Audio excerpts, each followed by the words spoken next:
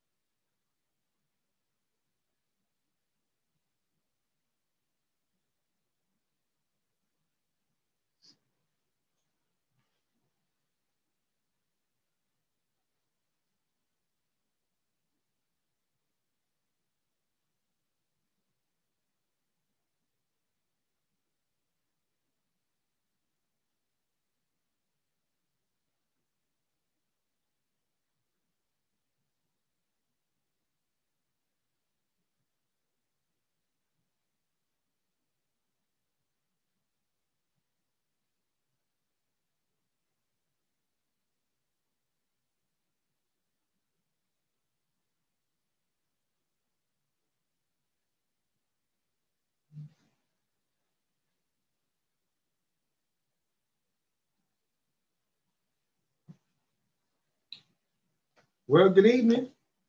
Good evening. Good evening. This is another day that the Lord has made, and like the old folks say, I will rejoice and I will be glad in it. There's a song that's been on my heart all day. I'm not going to sing it, so don't get nervous. It's one more time, one more time. He's allowed us to come together one more time. So this is another day that we're here on Warfare Ecology. Bishop Bloom will be joining us shortly. And so I'm sure this is going to be a day it's going to go down in history. And so I'm really excited of what's going to be discussed today.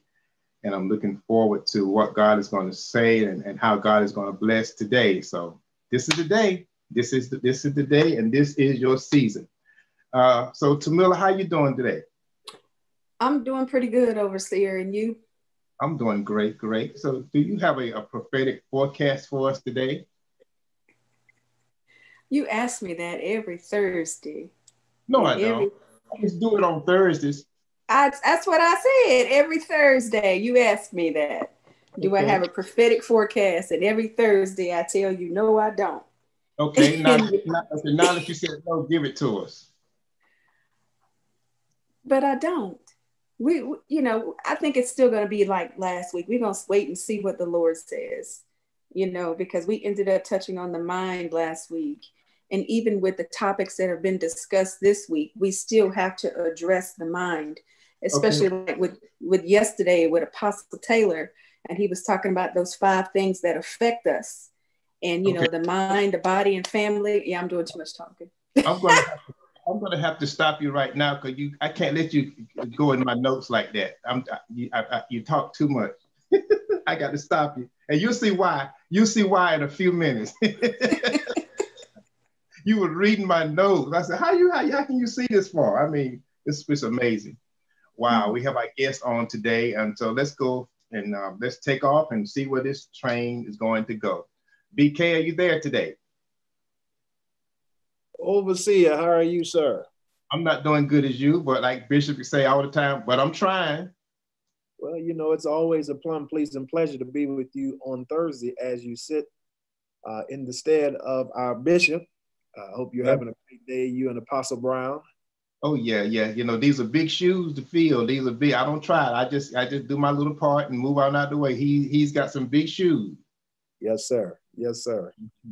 So what you want for us today? Yes, sir. It's always an awesome time to be able to come on and to express health and wellness about God's plan, God's plan.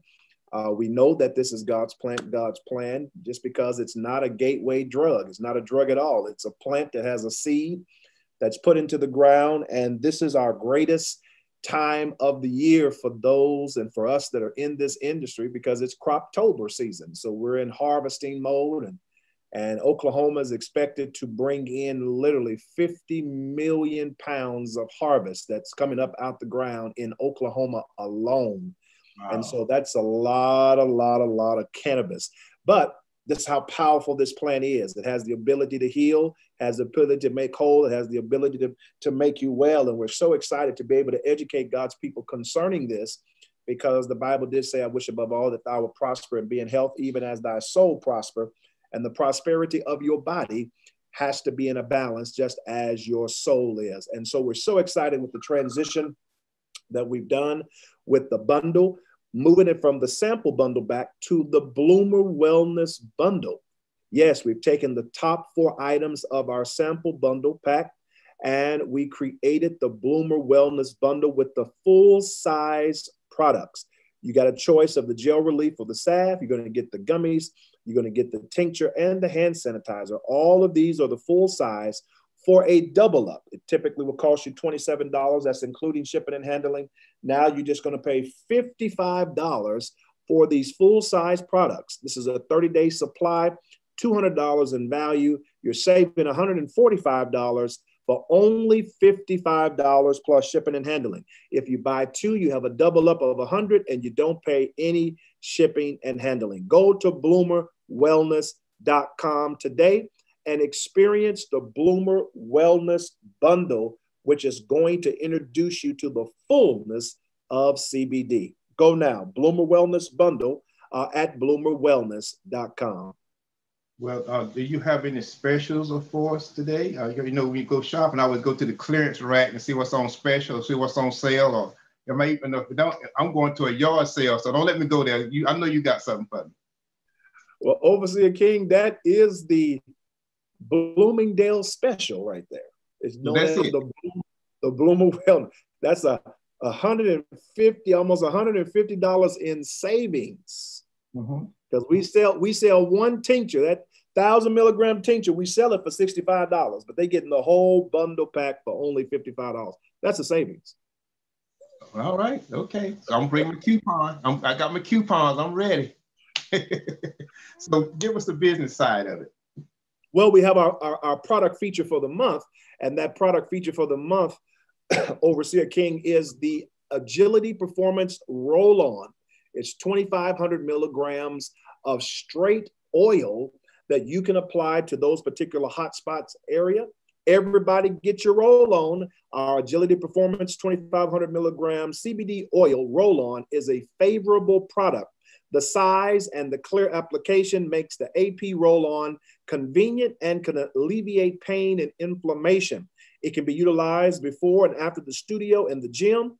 easily stored in pockets, bags, purses, and desks. It's great for target relief, absorb quickly, glide the AP roll-on over your fingers, wrists, knees and toes, necks and temples for lasting results.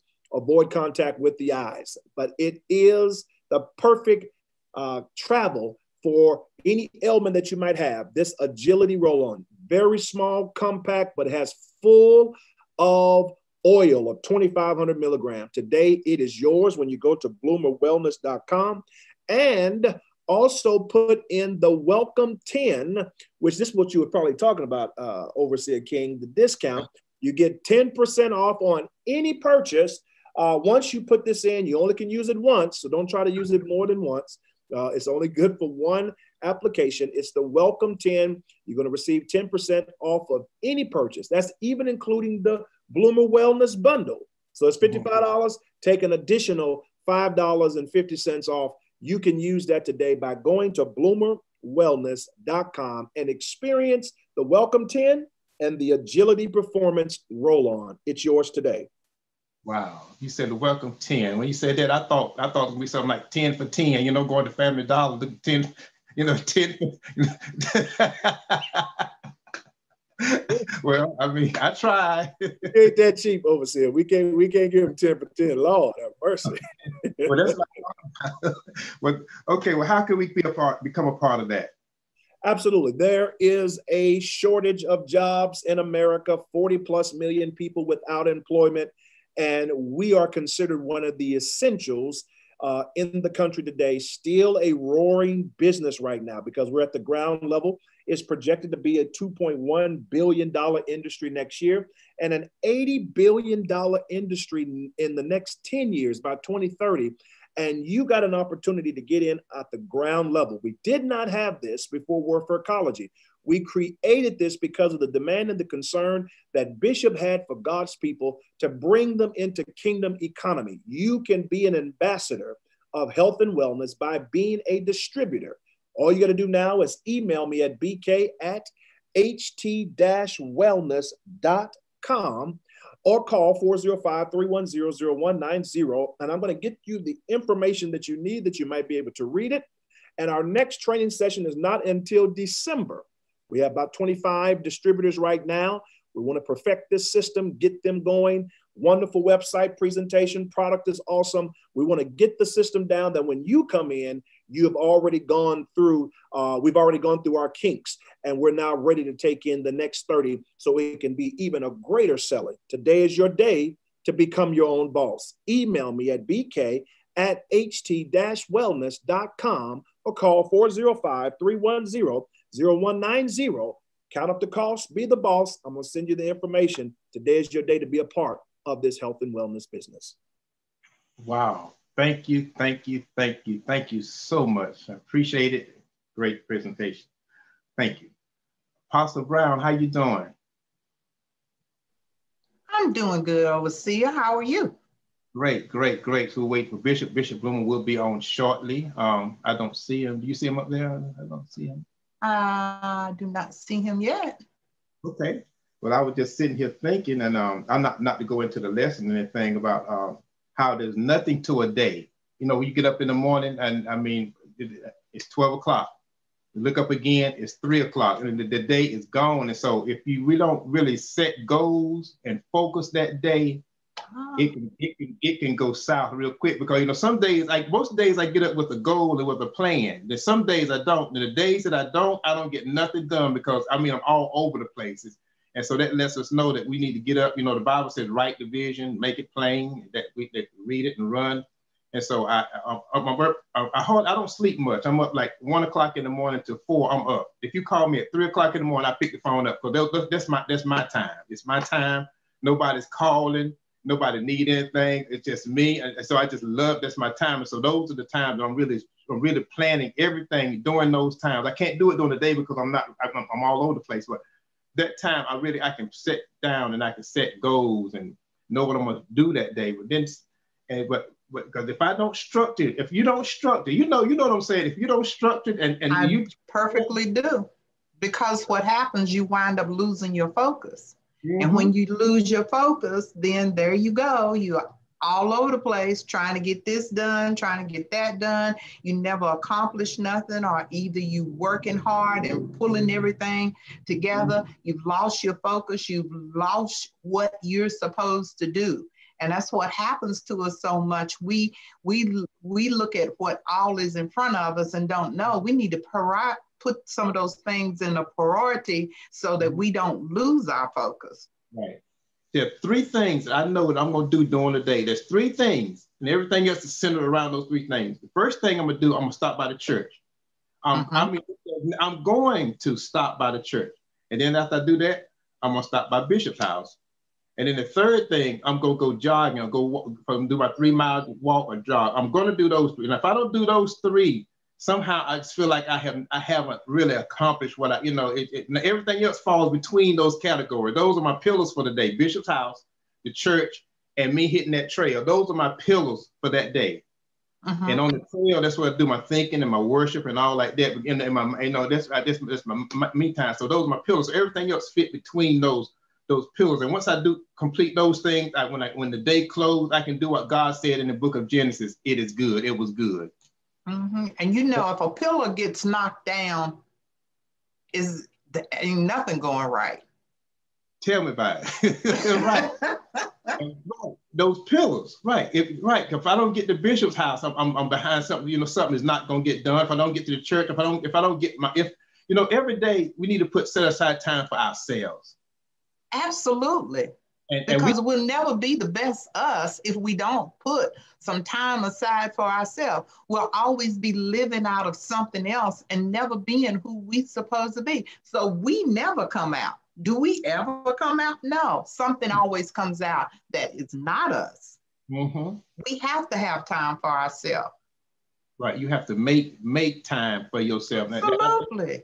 There used to be a time I didn't really do that. I'm just put everybody else first, and really, if you do that, then people, this one need over here, this one need over here. But I said, wait, hold up. And you get pulled in like 5 or 6 different directions, but then you need to say, well, look, wait, hold up. I tell you, I'm not going to take this call right here. I'm going to just take some time over here. And the bishop preached about a couple of years ago, and you may have been to the church then, when he preached about every day you need to take a Sabbath, and not just the church. You need to take a personal Sabbath, a personal moment during the day. Every day you need to take a moment to rest, to breathe. Just relax. I tell people all the time, I say, at least give yourself somewhere during the day, give yourself 30 minutes. If you can begin to give yourself 30 minutes, you can increase it, but you got to give yourself some time. Wow.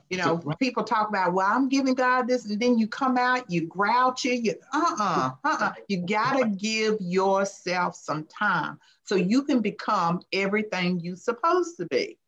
Because you miss great opportunities, you miss great doors because you're busy running, doing this, when God may want you somewhere at a very specific time and you can't get there because you're doing all this other stuff.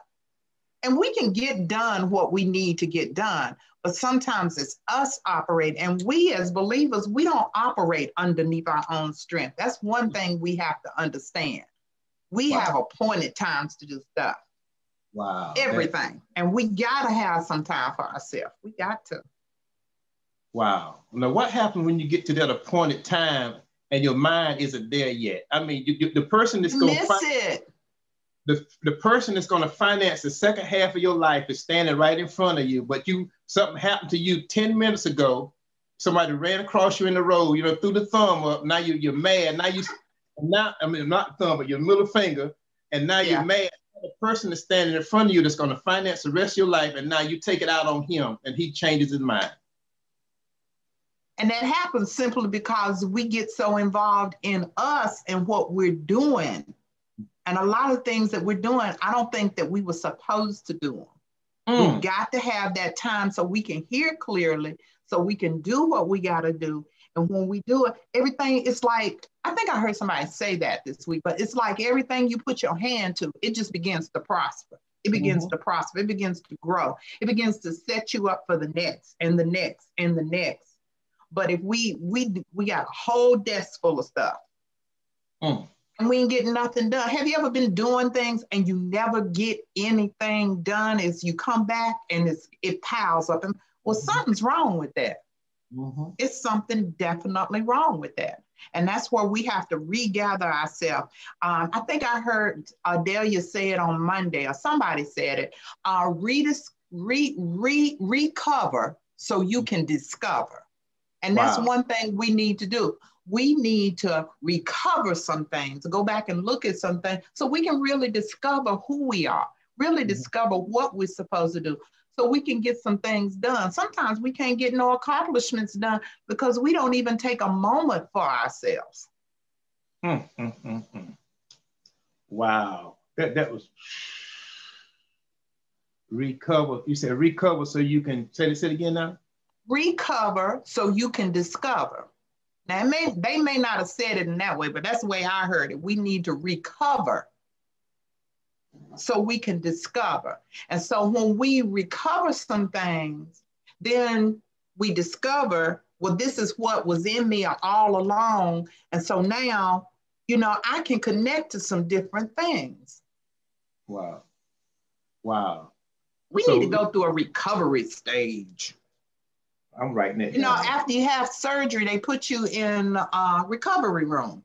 And after you go in that recovery room, then you find out a whole lot of things. Then you learn a whole lot. Then you're going to know what you can do, what you can't do, what you're limited to, what you might be able to do, which sets you up to do greater things. Wow. Recovery. We got to take time to recover. And that's something I've been going through lately is physical therapy. When you've hurt a certain part of your body and you're trying to heal, they'll give you different exercises to do to strengthen that. And I really don't. I go to all my doctor's appointments faithfully, but there's one appointment I think I missed the last two because they make me do stuff that's painful.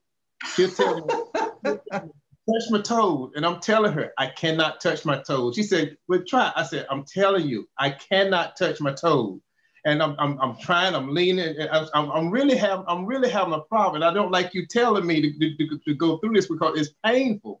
I don't want to, but you know what? Sometimes we come out in the best situation when we can go through some pain.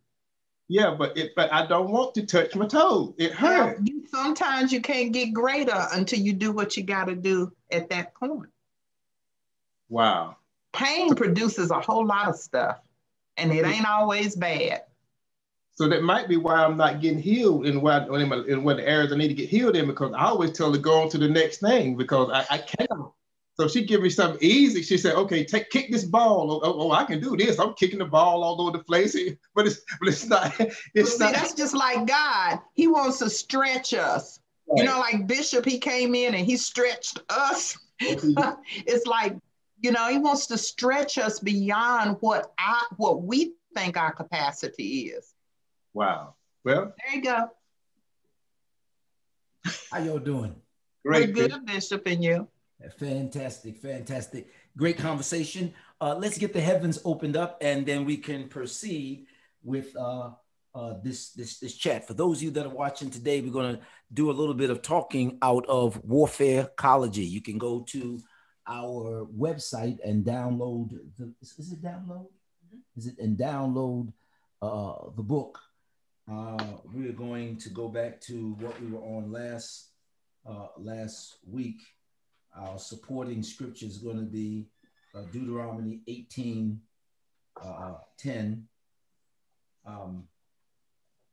And that's what, let me see.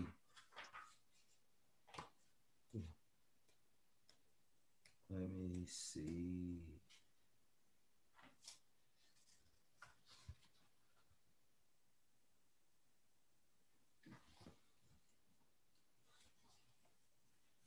We're going to go to Tamila. How you doing today?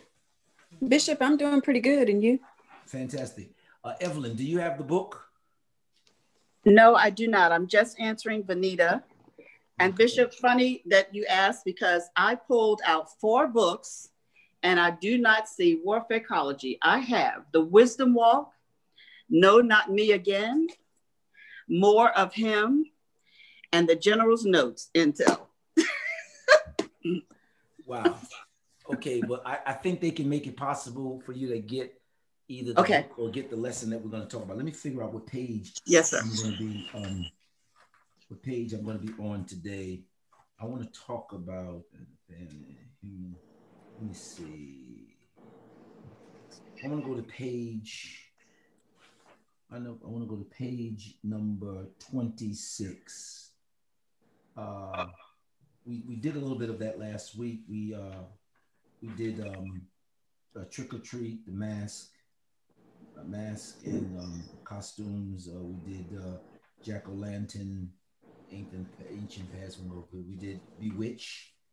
All right, you remember that, Evelyn? Did you read this last week? Who read for us? That was Tawana. I think it was. Oh, okay. I thought it was Cynthia. That was Tawana. We in the importance of guarding the eye gate. Magic.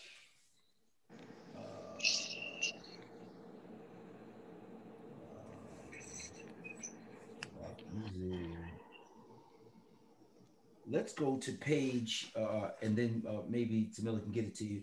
Let's go to page, we're going to do Satan Unmasked today. Let's go to page 40 in Warfarecology. Page 40, 41, 42, 45, 47.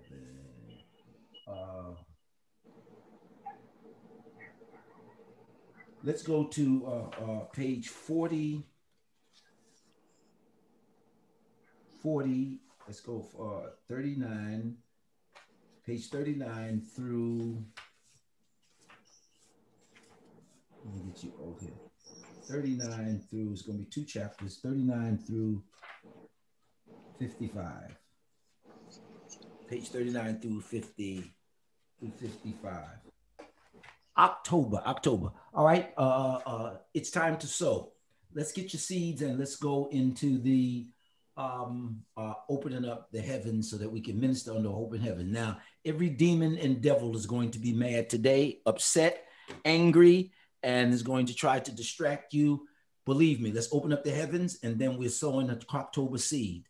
A Croptober seed. Everybody needs to sow a seed to guard your ear gate, your eye gate, your mouth gate, your nose gate, and your touch gate. All right. Sow a seed and open the heavens. There are 10 of you whose assignment is to open up the heavens. You're sowing a seed of $90. 90 is the number of days that the Ark of the Covenant was at Obadiah's house after leaving Abinadab's house for 20 some odd years. When the heavens opened up, there are those of you that are sowing $27 into the open heaven. 27 is the number of an open hand in the service of spiritual warfare. And it shall come to pass that God is going to give you favor in the sight of the Egyptians. And it shall come to pass that when you go, you shall not leave empty. This is the season and your time for abundance. I heard when I was coming on today, they was talking a little bit about God stretching you. That's what the seed is all about. That's what the seed, actually, there's a term for that in the agricultural linguistics. It's called bleeding the seed. Bleeding the seed. It's bleeding the seed. All right. So let's get our seed together and begin to sow it. $ Big Guy Bloomer, Zelle Bloomer at bishopbloomer.com. PayPal me, GGB Ministries. Text to give, text Bloomer to 844-889-1559. You're sowing that seed. You're sowing that seed. That's sowing that seed, sowing that seed. $ Big Guy Bloomer, Zelle Bloomer at bishopbloomer.com. PayPal me, GGB Ministries. Text to give, text Bloomer to 844-889-1559. Sowing the seed of 90, sowing the seed of 27. Moment, we're going to be sowing our Croptober offerings. That means now, if the Lord did not speak to you to be a financial intercessor to open up the heavens, then you don't move. But I know he spoke to you about getting seed into the ground for the month of October, because he spoke to all of us about that. So your closed hand is refusing the harvest that is on its way to you. $ Big Guy Bloomer, Zelle Bloomer at bishopbloomer.com. PayPal me, GGB Ministries. Text to give, text Bloomer to 844-889-1559. I believe it's going to be a glorious day. Tamila. Yes, Bishop. Are you able to get that to Evelyn, those pages? Yes, I'm working on getting it to her. I'm going to screenshot her just in case. So it's on the way. Great, thank you. There was a song. The song was out called "It's on the Way." Your blessing. King likes to say all the time. He said, "As we speak." Mm-hmm. Mm-hmm. Mm-hmm. Mm-hmm. And I called the person. They said, "I ain't spoke to him yet." $ Big Guy Bloomer, Zelle Bloomer at bishopbloomer.com. PayPal me, GGB Ministries. Text to give. Text Bloomer to 844-889-1559. 1559. There are three things that I wrote down that I want to talk about. One of them is tar pit. Tar pit. The other one is the right to. And the third one is will you. Will you. These are terms that we're going to use in spiritual warfare. In spiritual warfare, these are terms that we're going to use in spiritual warfare. And I'm going to show you how to get out of some bondages that you have found yourself into. $ Big Guy Bloomer, Zelle Bloomer at bishopbloomer.com. PayPal me, GGB Ministries. Text to give. Text Bloomer to 844-889-1559. 1559. Let's get that seed in the ground in the name of Jesus. In the name of Jesus. All right. 5 more persons sowing that seed of 90. 5 more sowing that seed of 90. And the others are sowing 27. Let's hear God. Let's obey him in the name of Jesus. All right. Don't hold the boat up. Don't. It's the song out years ago said, don't rock the boat. Don't tip the boat over. Ooh, I am old. Tweedly I am old. All right. $ Big Guy Bloomer, Zelle Bloomer at bishopbloomer.com. PayPal me, GGB Ministries. Text to give. Text Bloomer to 844-889-1559. 1559. Understand, Elder, the giveaway's coming up on tomorrow, right? It's tomorrow at 1 o'clock. We're ready. We're ready. And this is about our 20th giveaway. I mean, we have really been blessed, and we haven't turned anyone away. Wow. Cars wrapped around the block. Yeah, the police come tell us that whatever you do quickly, because there are people blocking the stoplights and everywhere. I mean, it's a blessing to the community. People are beginning to come back, tell Bishop thank you. And so we have pulled together something now to show you of what the people are saying about what we are doing. Great. That's something. Thank God. And it's getting bigger and bigger and bigger and bigger.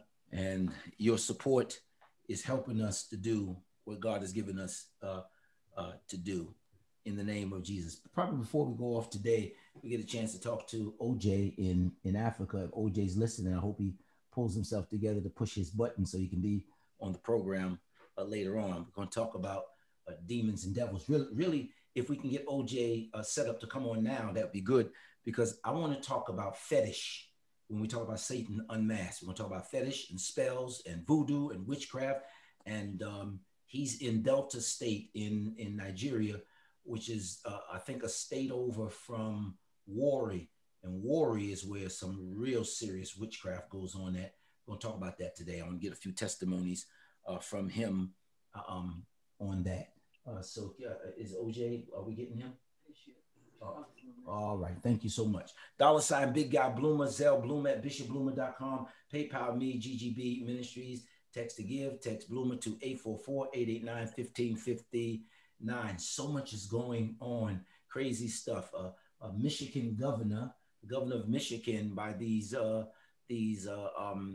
Trump supporters and what have you, have put together a plot to kidnap her. Can you imagine? Is this 2000 or is this 1960s? Oh my God. Oh my God. Oh my God. Okay. And their plot failed, but this is these groups, they're crazy. It's almost like a cult of some sort. This is, oh my God. $ Big Guy Bloomer, Zelle Bloomer at bishopbloomer.com. PayPal me, GGB Ministries. Text to give. Text Bloomer to 844-889-1559. 1559. 59. Just waiting for a few more of you. I know you're getting your Cash App or your Zelle or your what you call it ready, because God has already set you up so that we can minister up under an open heaven. Tamila, please let me know when she has the information, and so we can go. And you'll be able to put it up on the screen. Yeah. Okay. Hallelujah. Hallelujah. Bishop, she has it. She has it. Very, very good. All right. Give me the work on getting me the definition of Satan and the definition of the devil and the definition of demons. Woo-wee. It is warfare ecology today. Because this is October. And and call me crazy if you want to. I know what the cults are doing. I'm clear on that, what the cults are doing. All right, so Elder, take us into prayer today, that God will cover us under the blood of Jesus as we begin to teach on this.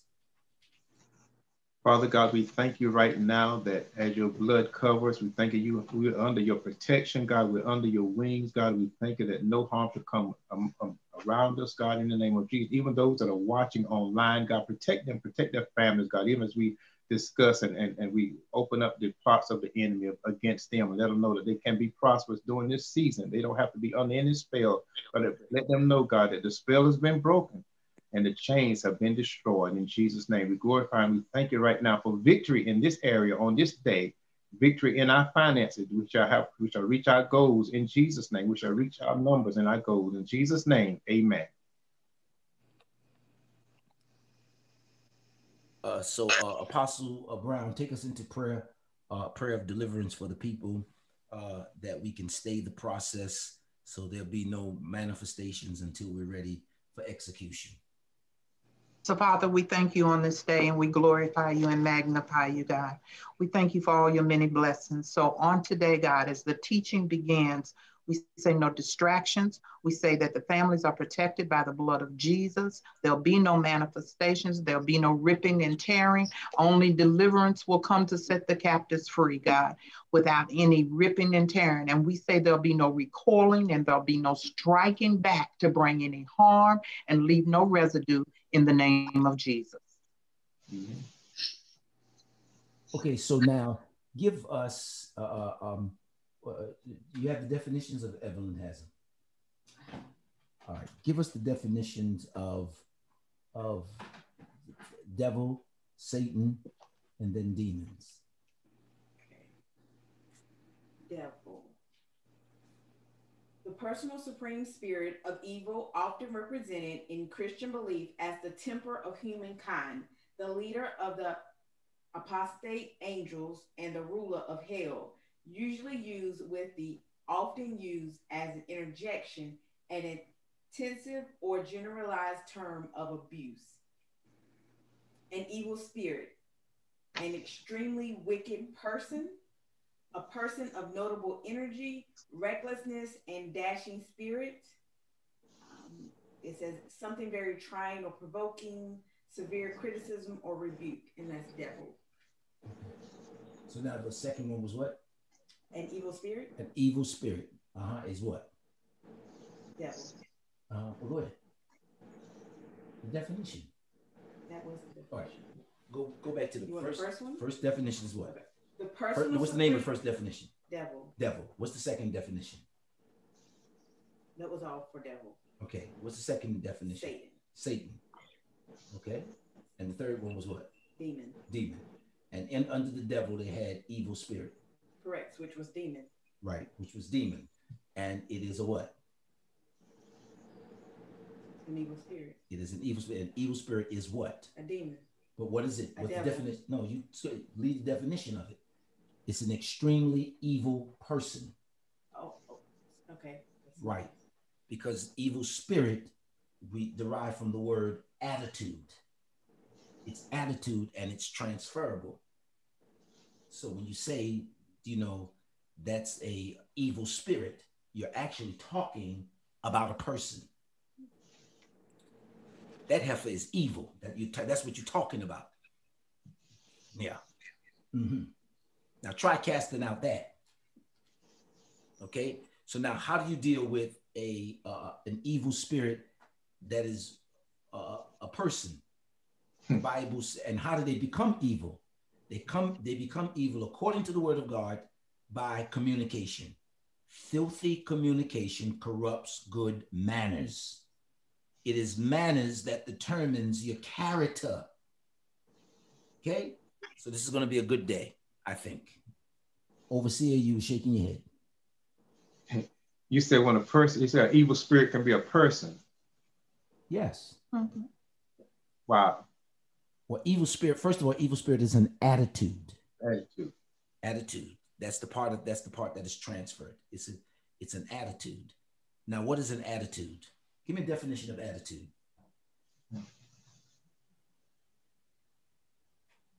So you can't cast that out. Then how can you get rid of that? If you that's it's got to be corrected, right? Some kind of correction. Well, I'm going to show you. A settled way of thinking or feeling about someone or something, typically one that is reflected in a person's behavior. See? Mm-hmm. An attitude is the behavior. The evil spirit is an attitude. It is the corrupting of good character, good manners. How you doing? Fine. Would you like to have some water? Filthy communication corrupts good manners.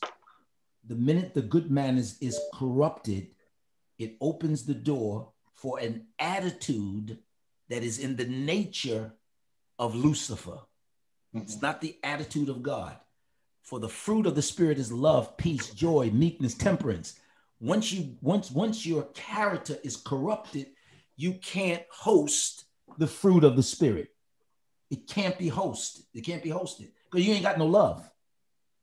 You're not kind. Your temper is off the whip. All those kind of things and this is the reason why Satan interjected into our doctrine and ideology that there are 9 fruits of the Spirit and you can have different ones without having them all. It's not the fruits, plural, of the Spirit. It's the fruit of the Spirit. It is one fruit with 9 attributes. One fruit, 9 attributes. People say, well, I have love, but I don't have joy. It's not true. If you don't have them all, you don't have them none. Okay? All right. So the first one is devil. Right? Now, intertwine with that word devil, we're going to get Lucifer, we're going to get Satan, we're going to get evil spirits, we're going to get all of those things under the heading of the devil. So now in the Old Testament, there's times you talk about the devil, one, or it's used plural, devils, which are referring to demons or classes of people who have certain characteristic flaws that takes on the nature of the enemy, although they operate in the realm of the earth. This is Acts chapter number 13, verse number 40, the Chaldeans who are vicious and evil, and they'll kill you and not feel anything with it. It's all this is going on there. Okay, so the next definition is Satan. The angel who in Jewish belief is commanded by God to tempt humans to sin, to accuse the sinners, and to carry out God's punishment. The rebellious angel who in Christian belief is the adversary of God and Lord of evil. Okay, so Satan is the Lord of evil. Then the last definition is the rebellious angel, who in Christian belief is the adversary of God and the Lord of evil. What's the last definition? The next demon. The demon, yeah. Okay. An evil spirit, a source or agent of evil. Now stop right there. So now a demon is a what? An evil spirit. An evil spirit. And we just had a discussion that an evil spirit can be what? Yeah. Can be a person, an attitude, which is a person. And so the teaching that we did on human demons comes out of this definition and out of the Hebrew word Chal or Chaldeans. Let's go find Habakkuk chapter number 1, verse number 5, or 5 and 1. One of those, Evelyn, if you can. Chapter 1 in Habakkuk and 5. Yeah, what's it say? Behold, ye among the heathen, and regard and wonder marvelously. For I will work a work in your days, which ye will not believe, though it be told you. Keep going. For lo, I raise up the Chaldeans, that bitter and hasty nation. Watch this. I raise up the Chaldeans, that bitter and hasty nation. Which shall march through the breadth of the land to possess the dwelling places that are not theirs. Stop right there. What does demons do when they possess a person? They take dwelling places that are what? Not theirs. So now God is revealing unto us the characteristics of a demon, and he has a human model for it, which he refers to as Chaldeans. So let's go back to verse number 5 and start off at the top. Here it says, what it said? Behold ye among the heathen, and regard and wonder marvelously. For I will work a work in your days, which ye will not believe, though it be told you. For lo, I raise up the Chaldeans, that bitter and hasty nation, which shall march through the breadth of the land to possess the dwelling places that are not theirs. Go back to verse number 5 and read it one more time. I'm going to hit you with something. Here we go. Behold ye among the heathen. Ye amongst the heathens. What is a heathen? What is a heathen? A heathen is a person that doesn't believe in God. A heathen is a person that doesn't believe in God. Let's get a better working definition of a heathen. But heathen is a person that doesn't believe God. Behold ye who are amongst the heathens. Here we go. Heathen. Of or relating to people or nations that do not acknowledge the God of the Bible. So heathens are people that don't believe in God. Now, this is the Bible says. The Bible says that this truth about demons will be hidden from who? Heathens only. Believers are not oblivious to this fact. We know that evil spirits are attitudes and stuff like that. That's why we be binding people when it comes to wait a minute, stop right here. In the name of Jesus. That's why we do that. Because we know that. Heathens don't do that. Heathens go get sage. Aromatherapy or something like that. So let's take it from the top of the you know what? That's Habakkuk chapter number 1, right? Verse number 5. Yes, sir. Go to verse number 1. The burden which Habakkuk the prophet did see. O Lord, how long shall I cry, and thou wilt not hear? Even cry out unto thee of violence, and thou wilt not save. Why dost thou show me iniquity, and cause me to behold grievance? For spoiling and violence are before me, and there are that raise up strife and contention. Therefore the law is slacked, and judgment doth never go forth. For the wicked doth compass about the righteous. Therefore wrong judgment proceedeth. Behold ye among the heathen, and regard and wonder marvelously. Okay, so now you're at verse number 5 again. So yes, sir. So we started at verse number 1, and the prophet is asking God, why is all this going on? And the Lord is saying unto him, is beginning to reveal unto him that amongst the heathens, they don't have this knowledge or wisdom. Amongst the heathens, it's a regular day. Amongst those who are sanctified, that's where the disturbance comes in at. The disturbance comes, well, we use terms like, I was grieved in my spirit. Something is bothering me, something is off, because we understand about the multiplication of the kingdoms of darkness multiplying on the earth. Satan's kingdom is in operation in the earth realm. And this is what causes the friction between those of us who are believers and those who are non-believers. And so the prophet opens up and he says, you know, what are you going to do, God, about the merchandising? I think it's in verse number 2. Read verse number 1. He says, the burdens which Habakkuk the prophet did see. Okay, so these are the burdens that the Habakkuk the prophet did see. So he's seeing through all this stuff, right? Okay, and he says this. Oh Lord, yeah. How long shall I cry? Now remember, the job of the prophet, well, in the Bible days, the olden days, which were the seers, the job of them was to cry loud against sin and to lift up their voice against certain things. But now we're crying out loud against sin and lifting up our voices and what have you, and nothing is happening because you're crying the revelation of God amongst people that don't believe in him. They're heathens. And God is going to make this plain to the prophet so he doesn't start spinning his wheels in areas that he shouldn't be spinning his wheels in. Keep going. And thou wilt not hear. You will not hear. Even cry out unto thee of violence, and thou wilt not save. Uh-huh. Why dost thou show me iniquity? Why and do you cause show me me iniquity? Uh-huh. And cause me to behold grievance? Uh-huh. For spoiling and violence are before me. Now, what is spoiling? What is spoiling? Okay, let me explain spoiling.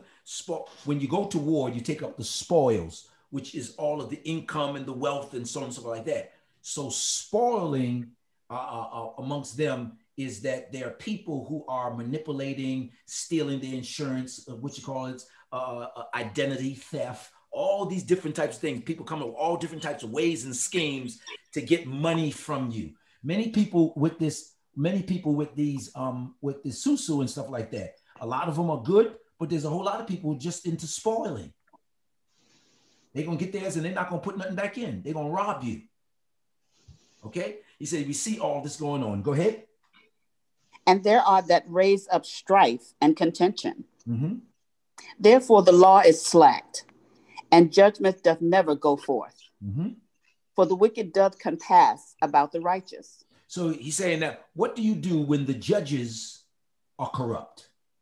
This is the problem we have in the United States of America. A white boy gets shot and the whole country jumps on the back of him to throw the person there. A black boy gets shot and now we got to see the video 18,000 times. Here we go. Therefore wrong judgment proceedeth. Here we go. Behold ye among the heathen, and regard and wonder marvelously. For I will work a work in your days, which ye will not believe, though it be told you. For lo, I raised up the Chaldeans, that bitter and hasty nation. God says, I raised up the Chaldeans, that bitter and hasty nation, which shall march through the breadth of the land, to possess the dwelling places that are not theirs. Yeah. They are terrible and dreadful. Their judgment and their dignity shall proceed of themselves. Their horses also are swifter than the leopards, and are more fierce than the evening wolves. And their horsemen shall spread themselves, and their horsemen shall come from afar. They shall fly as the eagle that hasteth to eat. They shall come all for violence. If I wanted to start trouble this afternoon and turn this into and turn this discussion along with this scripture into a social justice message, I would talk about a boy getting shot in the streets. The protesters come out to protest. They're saying to themselves, "This is wrong." The heathens are saying it's okay. They call for the police officers. Police officers come. Then they call for the National Guard. They bring in people from other in the crowds are anarchists that are throwing firebombs and creating. So the narrative of what just took place is not talked about because we're focusing our attention on the looting, the spoiling, and the indignation that is rising. And we never deal with the crisis or the issues. This is the reason why the enemy wants to shut the voices of the apostles and the prophets, because we're the ones who keeps the judgment and the government of God in place. And if the enemy can, if he can, how could I say it? If he can discredit them, if he can defund them, then they have no power. And without power, we're back into vigilante justice, where everybody's carrying a flag and an AK and an AK-7 and a gun. So I took a biblical text and I put it into the headlines so you can see the fierce horses that are like leopards. Those are Humvees and tanks. If this was the Bible, if the Bible was being written right now, there wouldn't be a horse mentioned. There wouldn't be an arrow mentioned. It would be a Uzi. It would be the military strength that we have today. And so I want to take that and bring you up to place while I'm making my point here. Okay. The next verse, what verse are you in? That's verse number 7 you in now, right? I just read 8. Right, 8. Okay. Go back to 7, 8, and let's go into 9. They are terrible and dreadful. They're terrible and dreadful. Their judgment and their dignity shall proceed of themselves. Mm-hmm. Their horses also are swifter than the leopards. Mm-hmm. See, and I'm more surprised with the jury was going to come back with Breonna Taylor. What's the girl to Taylor name? Breonna Taylor. They were surprised. I wasn't surprised. Listen. In order to understand psychologically, when you go into psychology and you're understanding psychology, before you deal with the medicine and everything, you judge the patient by the file. The thicker the file, that's where you know, because it's history. And so everybody just thinking that, 400 years of history is going to be changed by a knee on the neck of a person after these people have been hanging us from trees. Think again. It's the history. And that's how we function and operate in the word of God. If you want to know what God is saying, read what he said. You want to know what God is doing, read what he did. Behold, I am the Lord. I am the same, and I change not. That's what he said about himself. All right, let's close this. Their horses also are swifter than the leopards and are more fierce than the evening wolves. And their horsemen shall spread themselves, and their horsemen shall come from afar. Mm-hmm. They shall fly as the eagle that hasteth to eat. Mm-hmm. They shall come off of violence. Evelyn, what is the eagle that hastened to eat? What is that? That he hastens to. Yeah. Hastens means is ready to eat or swift to eat. But what is the eagle that is hastened to eat? What is that? I don't know, Bishop. I can't. It's a buzzard flying over that. Yes, it's a buzzard flying over that which, waiting for it to drop dead so it can scoop down and eat. It's not going to kill it, but it's going to pick off of you if you fall. So we have this kind of character operating in our church, where there's members in the church that won't kill members, but if they fall, they're going to scoop down on them. They're not going to kill you. They ain't going to do that, but they're going to wait for you to fall. And the minute you fall, they're going to scoop down and say, I told you, but you don't listen to me. I'm trying to tell you, these niggas don't like you no how. Blah, blah. They're going to wait for you to fall. They're waiting for you to say, you know what, I felt bad about it. Say, I didn't agree with that. Oh. Now let me tell you. And that's when they begin to pick from you. Here we go. They shall come off of violence. Their faces shall sup up as the east wind, and they shall gather the captivity as the sand. And they shall scoff at the kings, and the princes shall be a scorn unto them. Mm-hmm. They shall deride every stronghold, for they shall heap dust and take it. Then shall his mind change, and he shall pass over and offend in putting his power unto his God. Okay, so I don't take the whole message and teach you on that whole thing today. I just really wanted to deal with attitude. And these are the Chaldeans, or they say Chaldeans, which were Canaanites. They came out of Canaan. Now here's the deal. Who was a Canaanite? Abraham was a Canaanite. And the Lord said to him, come out from amongst those people and amongst your kindred. You can't stay in there and be successful. You got to come out. Okay. let me do one thing before we go forth, because I pray that there are ministers that are watching and leaders that are that are watching.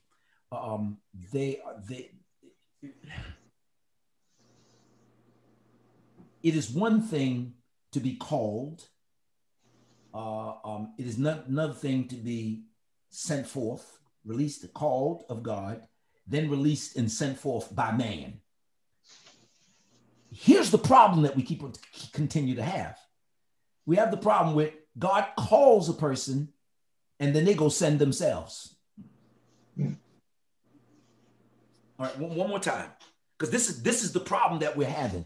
And remember, a lot of these young men and young women who are going into ministry right now, they're not called into ministry.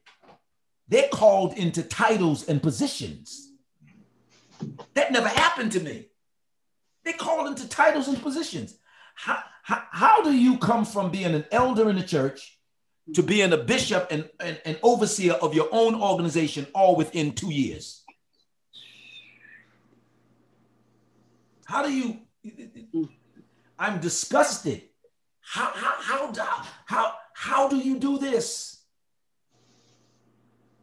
It's a demonic attitude. The process, the laying on of hands of the presbyter, the submitting yourself. You know, young people are becoming very, very smart. They'll say that my spiritual mother is such and such, my spiritual father is such and such, but they align themselves with the spiritual mothers and the spiritual fathers who they deem is weak enough so they can say that they have a covering and at the same time manipulate and do whatever they want to do. We getting ready to bust this thing open. Satan unmasked. Satan unmasked. And Satan is no problem for the heathens. He has them. Satan is a problem for the kingdom. And the kingdom has a serious infestation of satanic rats that are running wild within the kingdom, and we refuse to exterminate them. Well, here comes the hell. Here comes the hell, because we're going to raise this up. Jesus. Are we ready? All right, now, to confirm what I just said, let us go to Acts chapter number 13, verse number 40, because there has to be a correlation between the prophet and the apostles, because the apostle is first and the prophet is second. So there is a word, and then there's a reinforcement of the word prophetically. But first there is a proclamation and a declaration that comes from God. And then there's his seers and his ears that goes forth. And the word there is discernment. Discernment. Discernment. To be able to discern. Discern. Okay. So we have it. We have Acts chapter number 13, verse number 40. It says what? It reads, "Beware therefore, lest that come upon you, which is spoken of in the prophets." Now, what was spoken of in the prophets? What was spoken of in the prophets is Habakkuk chapter 1, verse number 5. So the apostles now goes back and is telling the New Testament church what happened in the first century amongst the Old Testament prophets. Read it again. "Beware therefore, lest that come upon you, which is spoken of in the prophets." Beware therefore, lest it come upon you, which is spoken of in the prophets. And what's spoken of in the prophets is that they are people who have the characteristics of demons that are walking among you. They're evil spirits. They have an attitude. Watch this verse here. Read. "Behold, ye despisers, and wonder and perish. Uh-huh. For I work a work in your days, a work which ye shall in no wise believe, though a man declare it unto you." Now stop right there. So he's now saying the very same thing that we read in Habakkuk 1 and 5 is now being read in Acts chapter number what? 13, 41. Mm-hmm. Watch this. "And when the Jews were gone out of the synagogue, The Gentiles besought that these words might be preached to them the next Sabbath. Mm-hmm. Now, when the congregation was broken up, many of the Jews and religion proselytes followed Paul and Barnabas, who, speaking to them, persuaded them to continue in the grace of God. And the next Sabbath they came, almost the whole city together, to hear the word of God. But when the Jews saw the multitudes, they were filled with envy and spake against those things which were spoken by Paul, contradicting and blaspheming. Mm-hmm. Then Paul and Barnabas waxed bold and said, now where did we read that? Where did we read that in Habakkuk? We read that with eagles that were hastened to feed. okay. When they saw the multitudes coming together, they were jealous and they went and began to speak evil about the word that was already spoken. I hear Bishop saying stuff like that, but let me come and talk to you for a minute. Now, I hear what he's saying, but it could also mean this too. Well, first of all, Bloomer not talking here. We talking about the word of God. Amen. I'll let you know when my opinion comes in here. We're talking about the word of God now. And so they're not picking flesh off of Bloomer. They're picking flesh off of God. The Bible says they crucify him afresh. Here we go. Then Paul and Barnabas waxed bold and said, it was necessary that the word of God should first have been spoken to you. But seeing ye put it from you, and judge yourselves unworthy of everlasting life, lo, we turn to the Gentiles. Yeah, said we told you, but you didn't believe it. So what we did, we went to the heathens. We went to the heathens, and the heathens are now being converted, and you got a problem with this. Here we go. For so hath the Lord commanded us, saying, I have set thee to be a light of the Gentiles, that thou shouldest be for salvation unto the ends of the earth. And when the Gentiles heard this, they were glad and glorified the word of the Lord. My God. And as many as were ordained to eternal life believed. Wow. And as many that was ordained to eternal life believed, which means that God, through the Holy Spirit, had drawn the individuals to hear this word who had already been pricked in their hearts. You can't turn people that God hasn't turned. Amen. He turns them. And then he commands you to confirm what they're feeling in their hearts. All right, Satan unmasked. So let's go there. So Bishop Bloomer, are you saying that there are people who are around that are like not only demon possessed but demon like? Absolutely. I'm not telling you that. The Bible is telling you that. This is a wicked generation that has come up, and they do what demons do. Now, I'm going to free some of you that are on the line right now. You've housed some of these kind of people in your house. We had a woman who goes from house to house to house to house, taking over people's houses. So she possesses the house and everything that goes on in the house. King, you remember there was one woman that moved into a lady's house and was trying to get her to turn her whole house over to her. Remember that? Yeah, she called, she texted me and told me the whole, and she was trying to move her whole family to the house. This spirit goes on all the time. In our early days when our church first started, a woman moved into your house and then joined our church. She had that kind of spirit on her and worked around with a shirt that says, don't get hung by your tongue. And I said to King, I said, she's a witch. Right. This is serious business. How they move into your house and then control your whole house. Now, what does a demon do? A demon moves into your spirit and controls your whole spirit. So the Bible says they take land, they move out and they take land that is not their own. So he's talking about the same thing that the demons do in the spirit. There are people who do that in the natural. These people, first of all, they win you. You know, you drop your discernment. You know, you strong discern and stuff like that, but then they come real spiritual, love God, and they do all the right thing. They praying in the spirit, and they say all the right words, intercession, and thus saith the Lord. But then it's just a mask. And then when they get in the house, they take all that off, and what they really are is revealed. Now, why is the person that allows them in can't see it?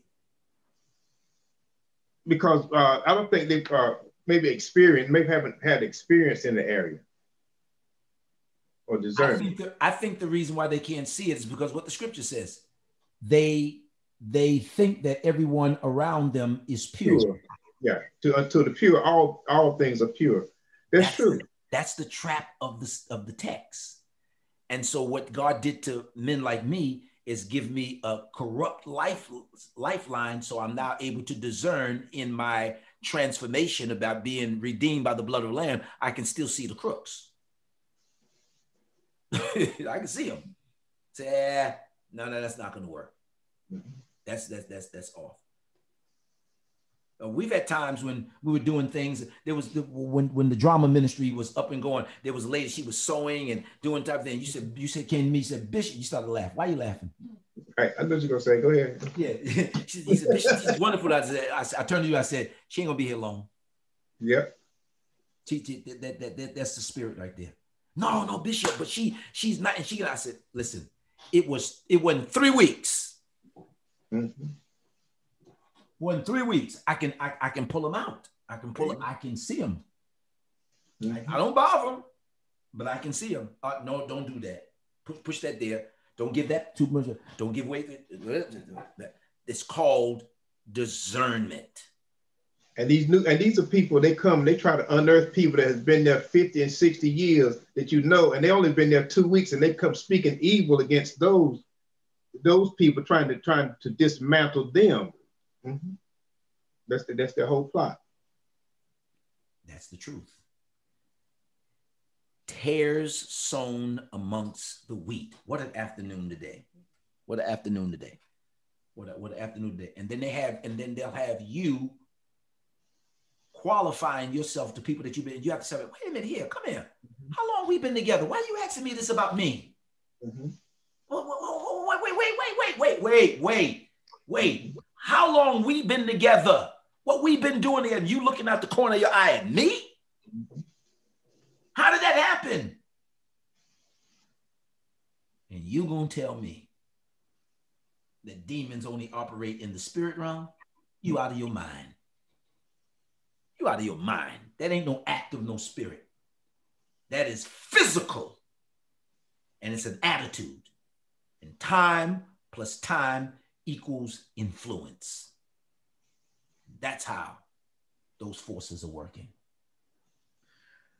All right. Shirley, you're going to say what? I was going to say, I had wrote down on my paper, I had the book pulled up, and I got this little blue piece of paper stuck on the end of it, and it's stuck on Satan Unmasked. So I had wrote down. That's the day before we went into Satan Unmasked.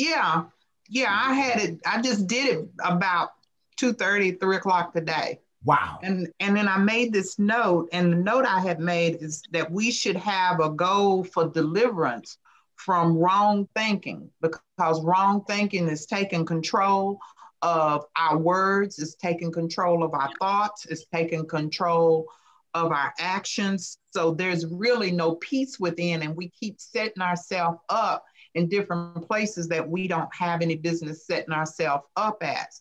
And I made this statement, and I said, you can't live beyond what you believe. That on Warfare College, so much wisdom has been released. And the Bible says that the fear of the Lord is the beginning of wisdom, but the knowledge of the Holy One is understanding. So we don't have the knowledge, and we're not getting the wisdom that's already laid out, because we are getting caught up so easily in the devices of the enemy. Ken, you was holding papers up. What you did? That's what I was. She just said what I wrote on my paper before it started. I said 95% of our battle takes place in the mind. Fear, depression, doubt, low self-esteem, what people are saying, rejection. It's in the mind. You know, you ever heard of saying, people say, my mind is playing tricks on me? Your mind is like a motor machine. Whatever your eyes see, your mind interprets what you see. Your nose is smelling, but your mind is telling your nose what it smells. Your ear hears, but your mind is interpreting your hands touch and it's your mind telling you what you are touching. But what happens when your mind is contaminated? And have you ever walked up on somebody and said, I thought you were so-and-so. Your eyes saw, but your mind went back and said, you look like somebody else. When then you walk up to them, that person look at you and say, oh, I thought you were somebody. It's your mind. It's a contaminated mind. So, and then your mind is always telling you, I mean, the people talking about you and you know, you see two people talking, your eyes see two people talking. Your mind is telling you they're talking about you.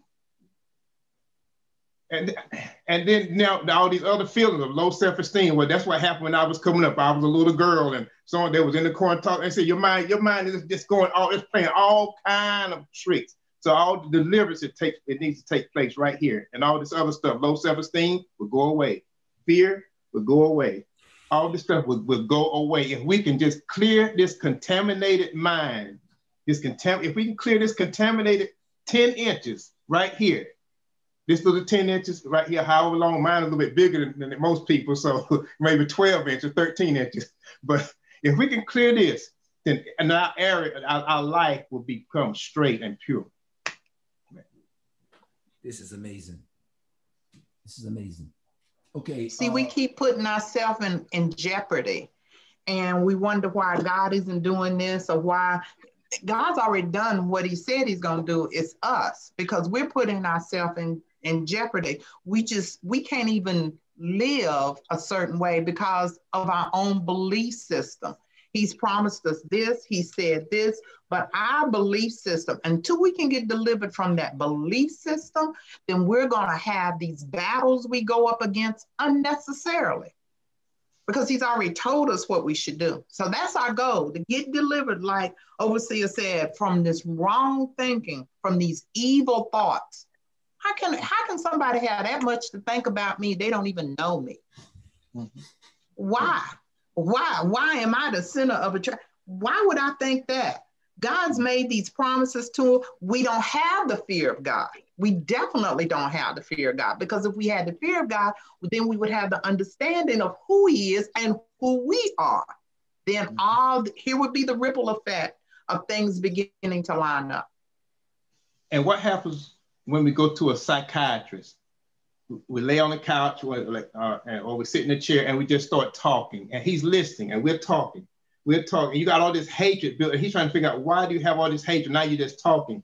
And so now as you're talking, the psychiatrist is sorting things out, putting this in this column, this in this column, this in this column. So, but what we have done before we came there, we got hatred towards one person, but we let that hatred spread out all over everywhere. We're taking it out on the people on our job. We're taking it out on our pastor, but really your hatred is against your mother-in-law. You know, it's something that is over here, but what we have to compartmentalize it. And one of the things we have to say, being that we brought up psychology, mm-hmm. psychology, mm-hmm. We have to bring up that most psychologists, although I'm not against psychology, but most psychologists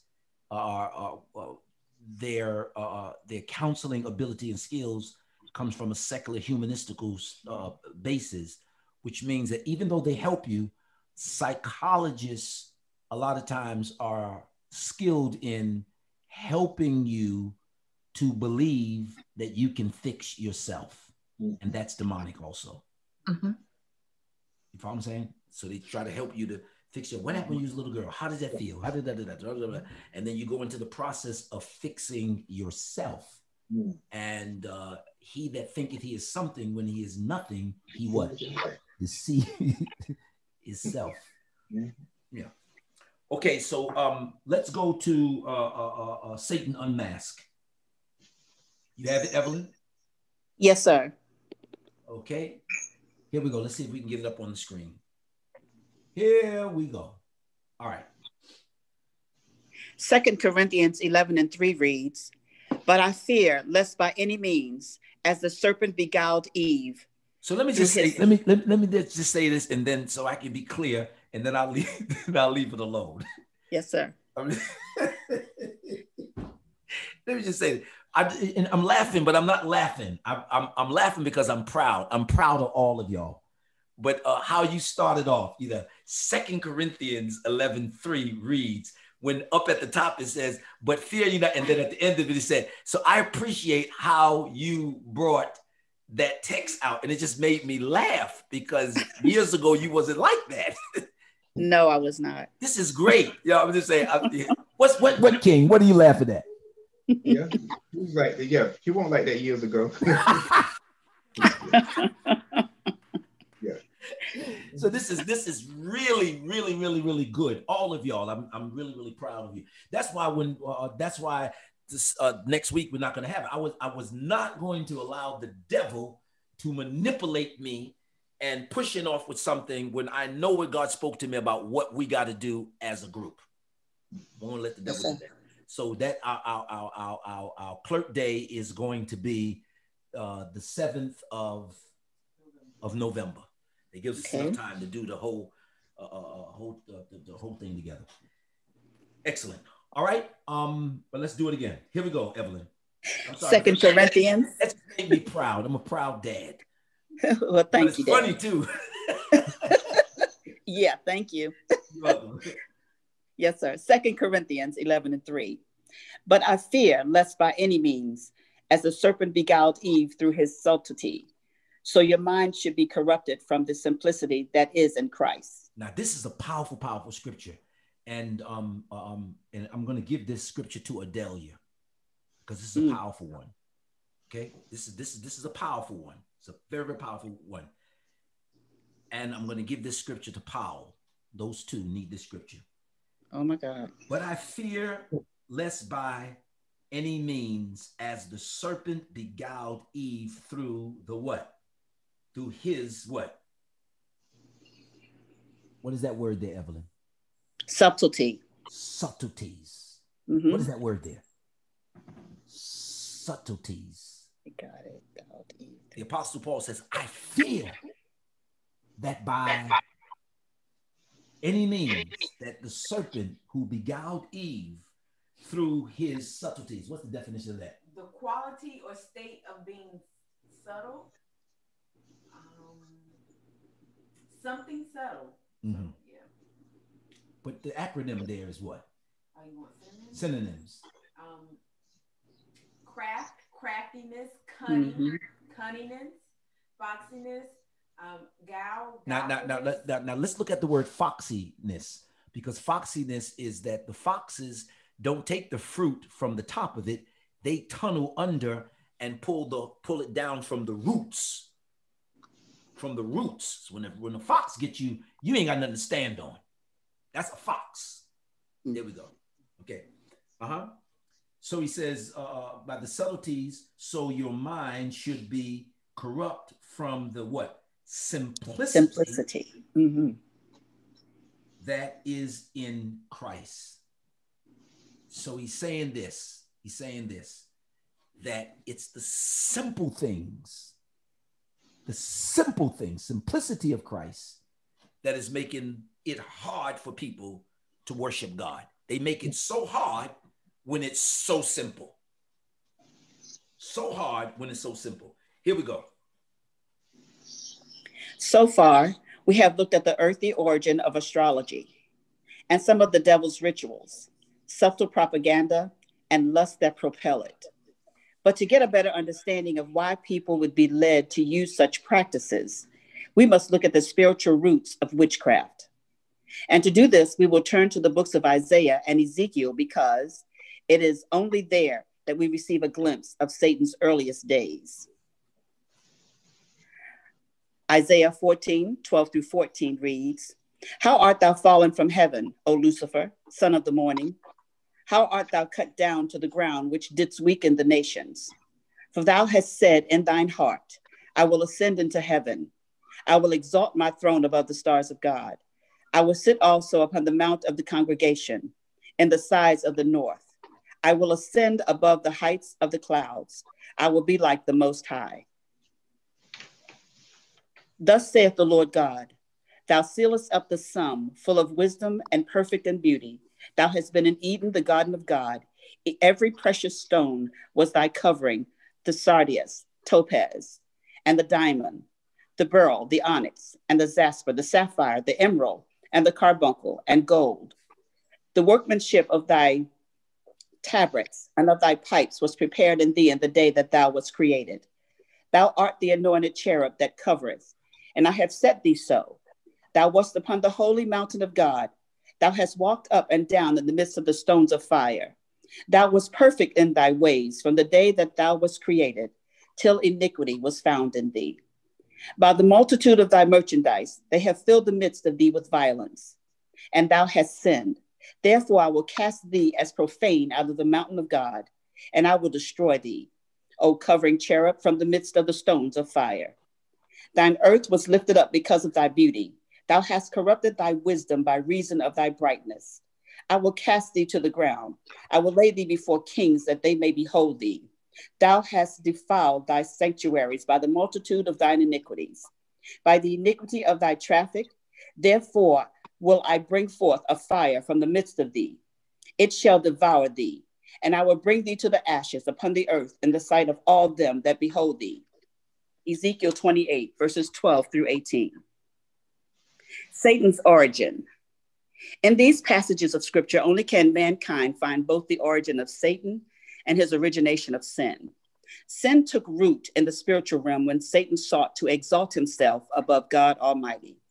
Isaiah said he was Lucifer, the bright and shining one, who wanted to exalt his throne above the stars of God. Ezekiel said he was the anointed cherub, an angel class of being which sealed in the wisdom and beauty of God, that his beauty lifted him up and corrupted his wisdom, and that God cast him to the ground because of his iniquities. From these scriptures, we can see that Satan was a worshiper and servant of God who rebelled to receive God's worship for himself. We see Satan attempting this again with Jesus in Matthew 4 and 5, during Christ's temptation in the wilderness. Then the devil taketh him up into an exceeding high mountain, and showeth him all the kingdoms of the world and the glory of them, and saith unto him, all these things will it give thee, if thou wilt fall down and worship me. Then said Jesus unto him, get thee hence, Satan, for it is written, thou shalt not worship the Lord thy God, and him only shalt thou serve. Satan took Jesus up to a very high place, just as he led Earth's people up in the Tower of Babel in Genesis 11. We can also see that Satan offered Jesus power, wealth, and glory if he would only worship him. Of course, none of what Satan promised Jesus would have ever been fulfilled. Neither do his promises prove true to those who believe and worship him today through the practices of witchcraft, astrology, voodoo, and other wicked acts. Why? Because Satan is a liar. Listen to Jesus' word about him in John 8:44. He was a murderer from the beginning, and abode not in the truth, because there is no truth in him. When he speaketh a lie, he speaketh of his own, for he is a liar and the father of it. To those who are foolish enough to follow him in witchcraft, Satan gives them just enough power to keep them loyal. But in the end, he kills them and will share their company in the fiery regions of hell. Matthew 25 and 41, then shall he also say unto them on the left hand, depart from me, ye cursed, even everlasting fire, prepared for the devil and his angels. Ephesians 2 and 2, Paul identifies Satan as the prince of power of the air, or the lower atmospheric regions of breathable air. Jude 6 tells us that some of the angels left their first estate. And when we think of an estate, we think of a home or dwelling place. So from these passages, we can conclude that these angels were ousted from God's holy mount in the third heaven. Most believe they are wandering just above our atmosphere in Oramos, the second heaven, seeking to invade at will where they can. When Satan attempted to take over heaven, his main motive was to be like the Most High. This means he wanted to receive praise and worship as God did. Since he had communed with God and learned many things, he felt he knew just as much as God did. Lucifer was the brightest angel, but his arrogance blinded him to the fact that God's light was brighter than his. So he ascended above the first heaven, but he didn't realize that God had a third heaven, and that his condemnation confined him to the second heaven where he now resides. Job reveals Satan as a presence walking about the earth. See Job 1 at verse 7.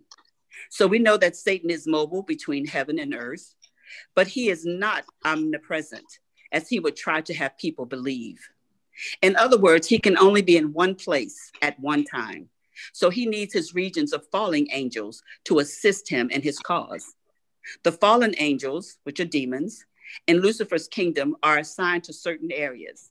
This can be seen in two passages of scripture found in Daniel and Ephesians. Daniel 10:13.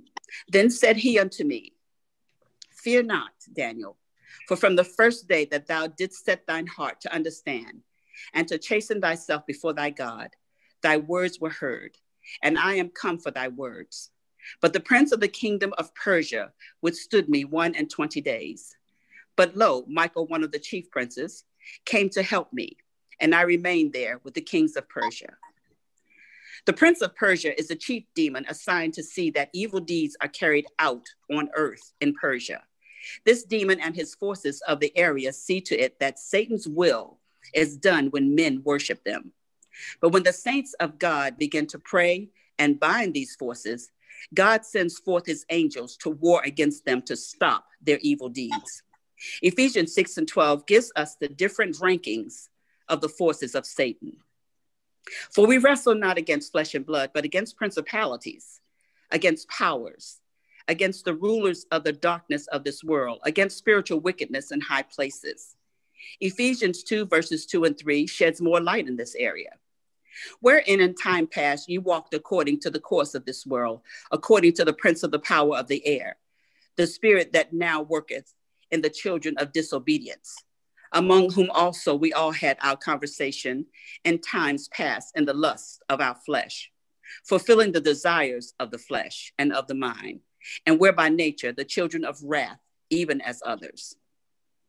In this powerful passage, Paul is teaching that before we are born again, the devil controls our actions because his spirits are working in us. But he is much more sophisticated than his lower forms of control would have most people think. When he enslaves a person in the very noticeable practices of Satan worship and witchcraft, many can see his obvious ways. But his highest form of deception comes very subtly and works in more sophisticated ways through respectable people and even religion. Stop and think about it. Men and women in backward collars who oversee congregations in beautiful church buildings and teach against the blood of Jesus are more deadly than voodoo or witchcraft. So are greed-driven businessmen who destroy their competitors. These are much more sophisticated lies. Add to that the crooked politician who says one thing and does another, and the oppressive government that abuses human rights. And Satan shines his best in accepted disguise. Many who buy into newspaper horoscopes have no idea they are buying into their control by the signs of the stars, and that the devils behind the stars are working within them. But one thing can lead to another, and many move up to higher levels of Satan's deception in their quest for spiritual power. It is when Satan is subtle that he is most dangerous. To make this point, I want to share again the testimony of a woman who was ensnared by a TV psychic hotline, also included in my book entitled Oppressionless. Her experience provides a timely revelation of Satan's modern subtle ways. Do you want me to keep going? A few more pages. Dial 1-900 Psychic Celebrity TV. I doubt if you have ever called one of these lines yourself, or that you will ever call one again once you hear how this woman's innocent desire for hope and information brought Satan into her life. One night, while up channel surfing on the television, I stumbled upon one of the psychic network shows. I quickly turned away from it, but I turned right back to it because the psychic on the screen had tapped into things that intrigued me. This began a weekly habit of calls with bills of $10 to $20 per week, which would eventually increase as my desire for more information increased. As time went on, I dialed more and more numbers and paid more and more money because for me, this meant more in-depth information. Finally, at about the third level of my seeking, I heard a very pleasant voice on the other end of the phone that I immediately felt a closeness to. She gave me a strange kind of knowing within, and I felt I could trust her with the deepest depths of my innermost secrets and soulish desires. The psychic's name was Crystal, and as I gave her my time, money, and ear, she told me all there was to know about myself. Upon answering my call and introducing herself, Crystal first asked me my date of birth. Then she asked me to repeat my name 3 times.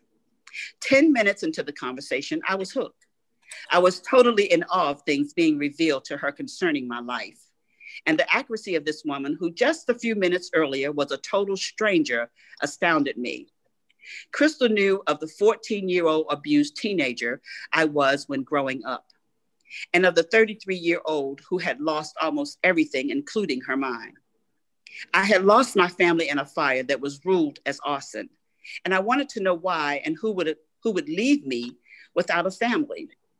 I lost my mother, my brother, my husband, and my 7-month-old baby.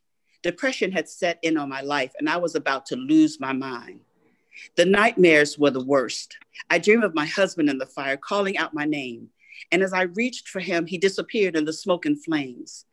Watching mothers with their small children became torment for me because I longed to cuddle the baby I tragically lost. And although I wanted to mother again, I also longed to be mothered. I longed for someone to provide the same comfort I so missed from my mother. So in my desperation to find answers, I was willing to try just about anything that would give me liberty and bring back life as I had once known it. Crystal provided me with the answers I felt I needed to restore my life. And the more I spoke with her, the more I felt anxiety building up in me to continue speaking with her and gaining her insights.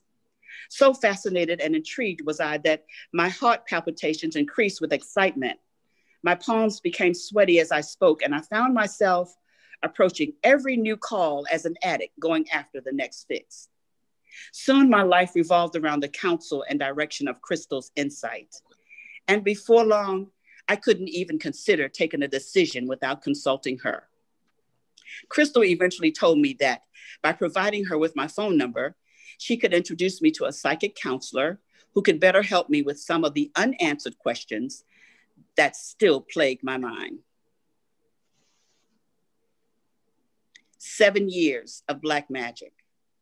I gladly received Crystal's offer and I agreed to make contact with this local psychic counselor. In fact, I was excited because now I had become totally engrossed in the mysticism of the psychic realm. My visit would plunge me into 7 years of black magic, necromancy, heavy satanic enchantments, praying to ancient spirits, and even eventually joining a school for witches, from which I graduated with honors before joining a witches' coven.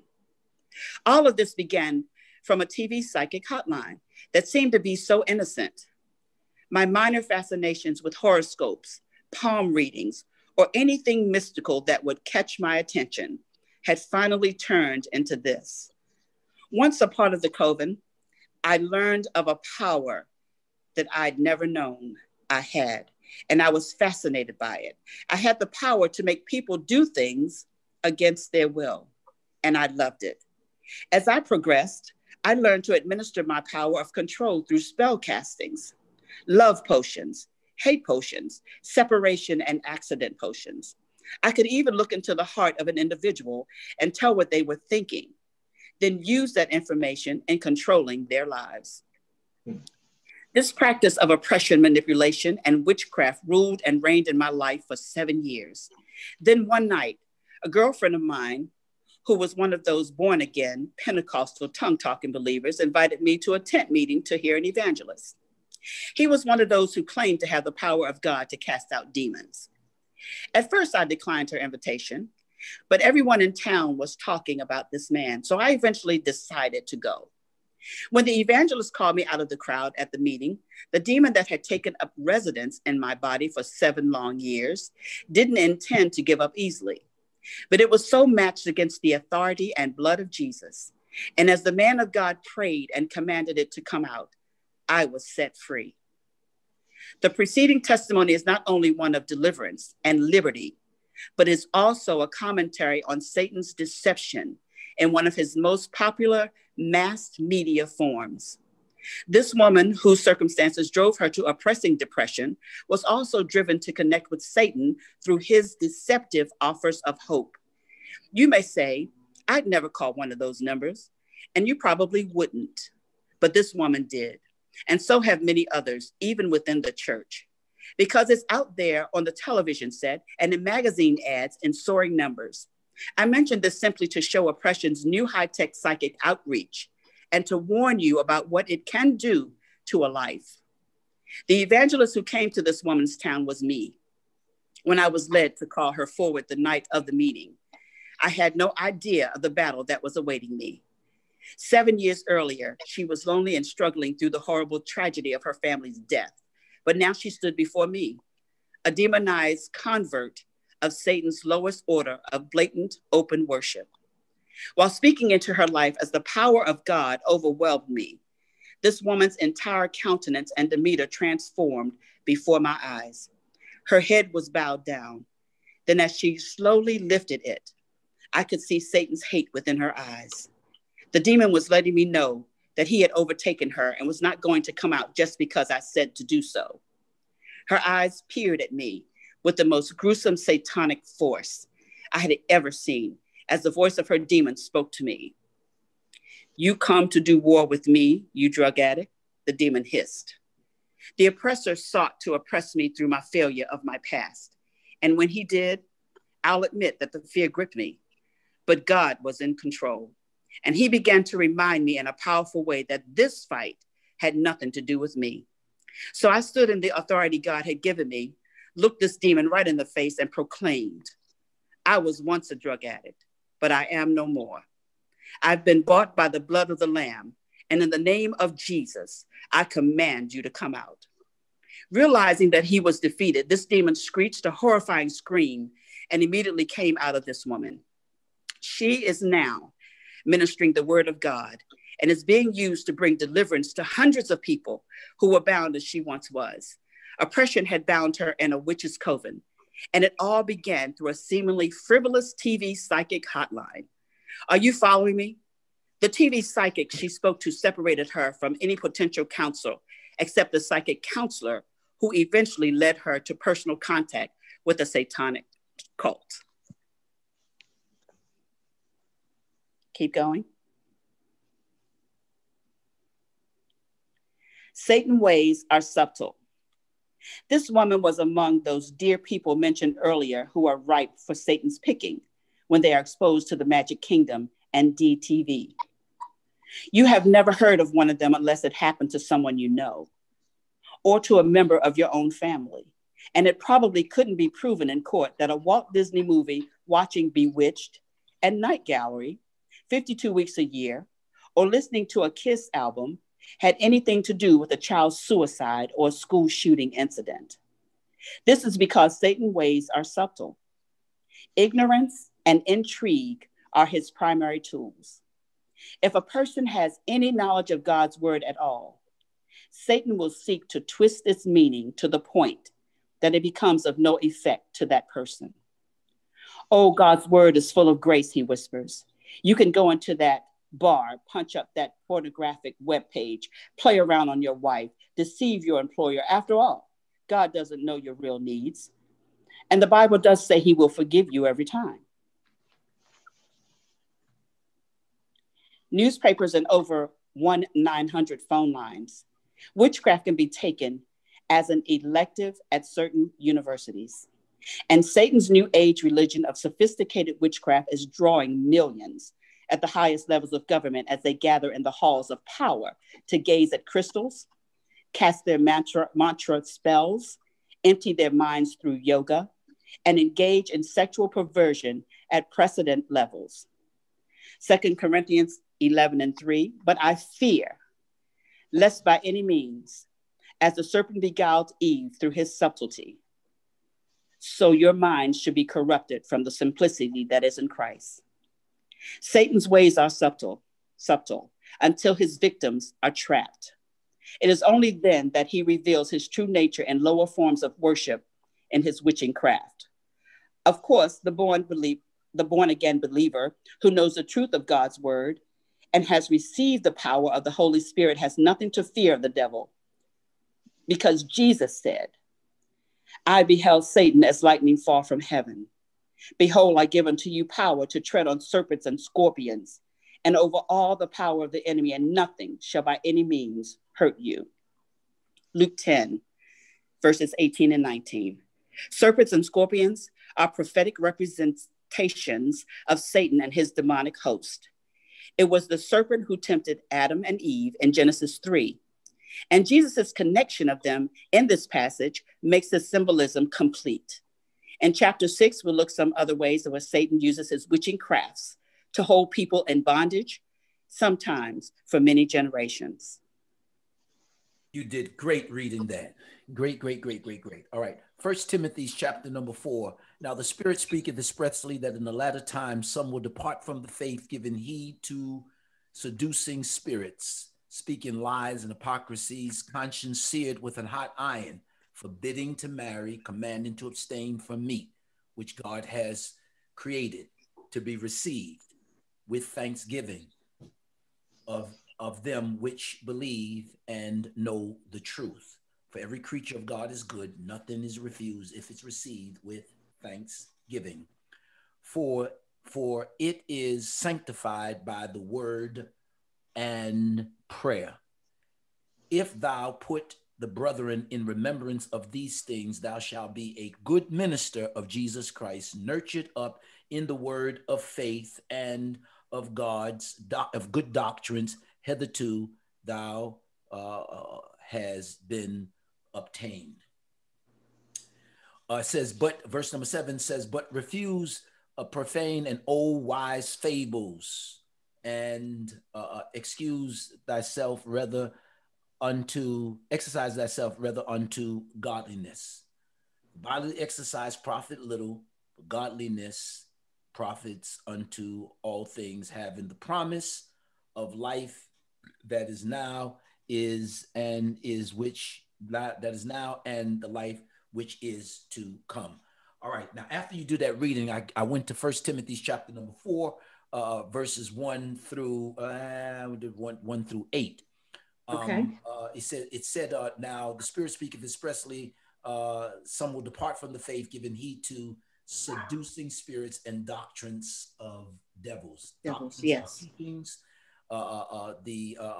speaking lies, hypocrisies, having their conscience seared with iron. Okay, now we read the warfare ecology, a claim of how people are drawn into those curious arts and what have you.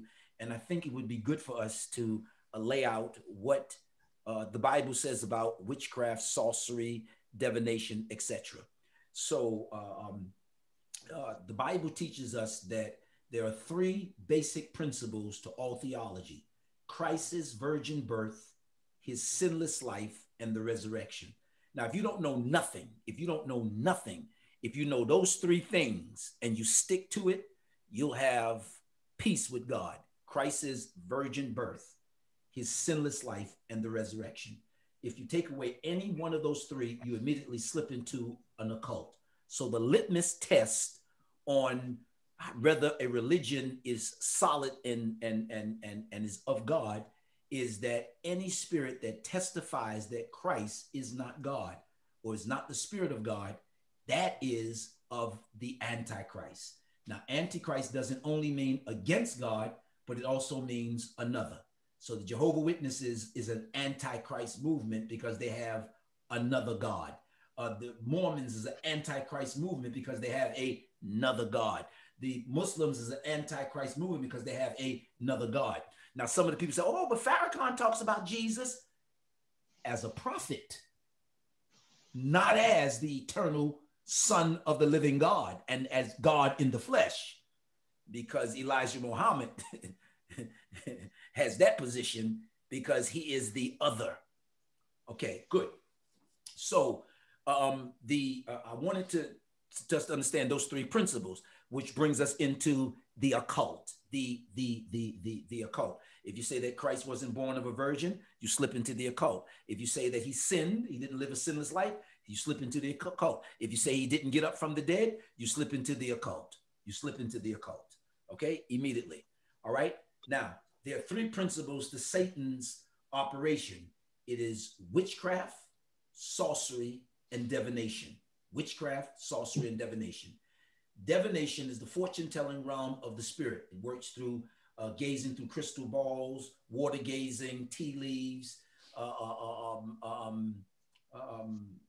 It works through Ouija boards. It works through horror movies.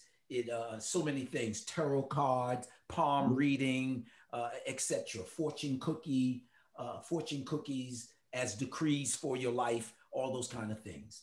Okay, divination is the fortune-telling realm of the spirit. Sorcery works through sorcery with the word pharmakia or pharmakite, some people may say, which means pharmacist. So it works through drugs. It works through the burning of incense. It works through therapies, oils.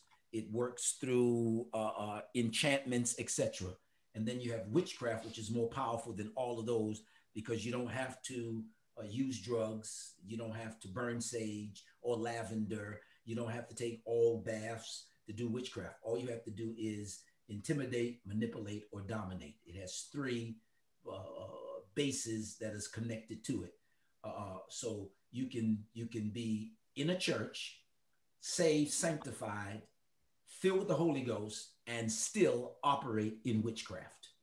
Yes, and operate in witchcraft, because in witchcraft is intimidation, domination, and manipulation. And there's a lot of people who are filled with the Holy Ghost who needs deliverance from manipulation, because that's what they do. Now, remember, we're still looking at Acts 13 and 40 and Habakkuk 1 and 5. So there is a God-given nature that is born in some people who are born manipulators, born control freaks, born intimidators. And that's what regeneration comes in, because regeneration means regene. It means that you have to be rewired in order to give yourself to God. Okay. Now, you're not going to come in contact. You're not going to come in contact with an anointed man or woman of God that those three areas does not fight to invade.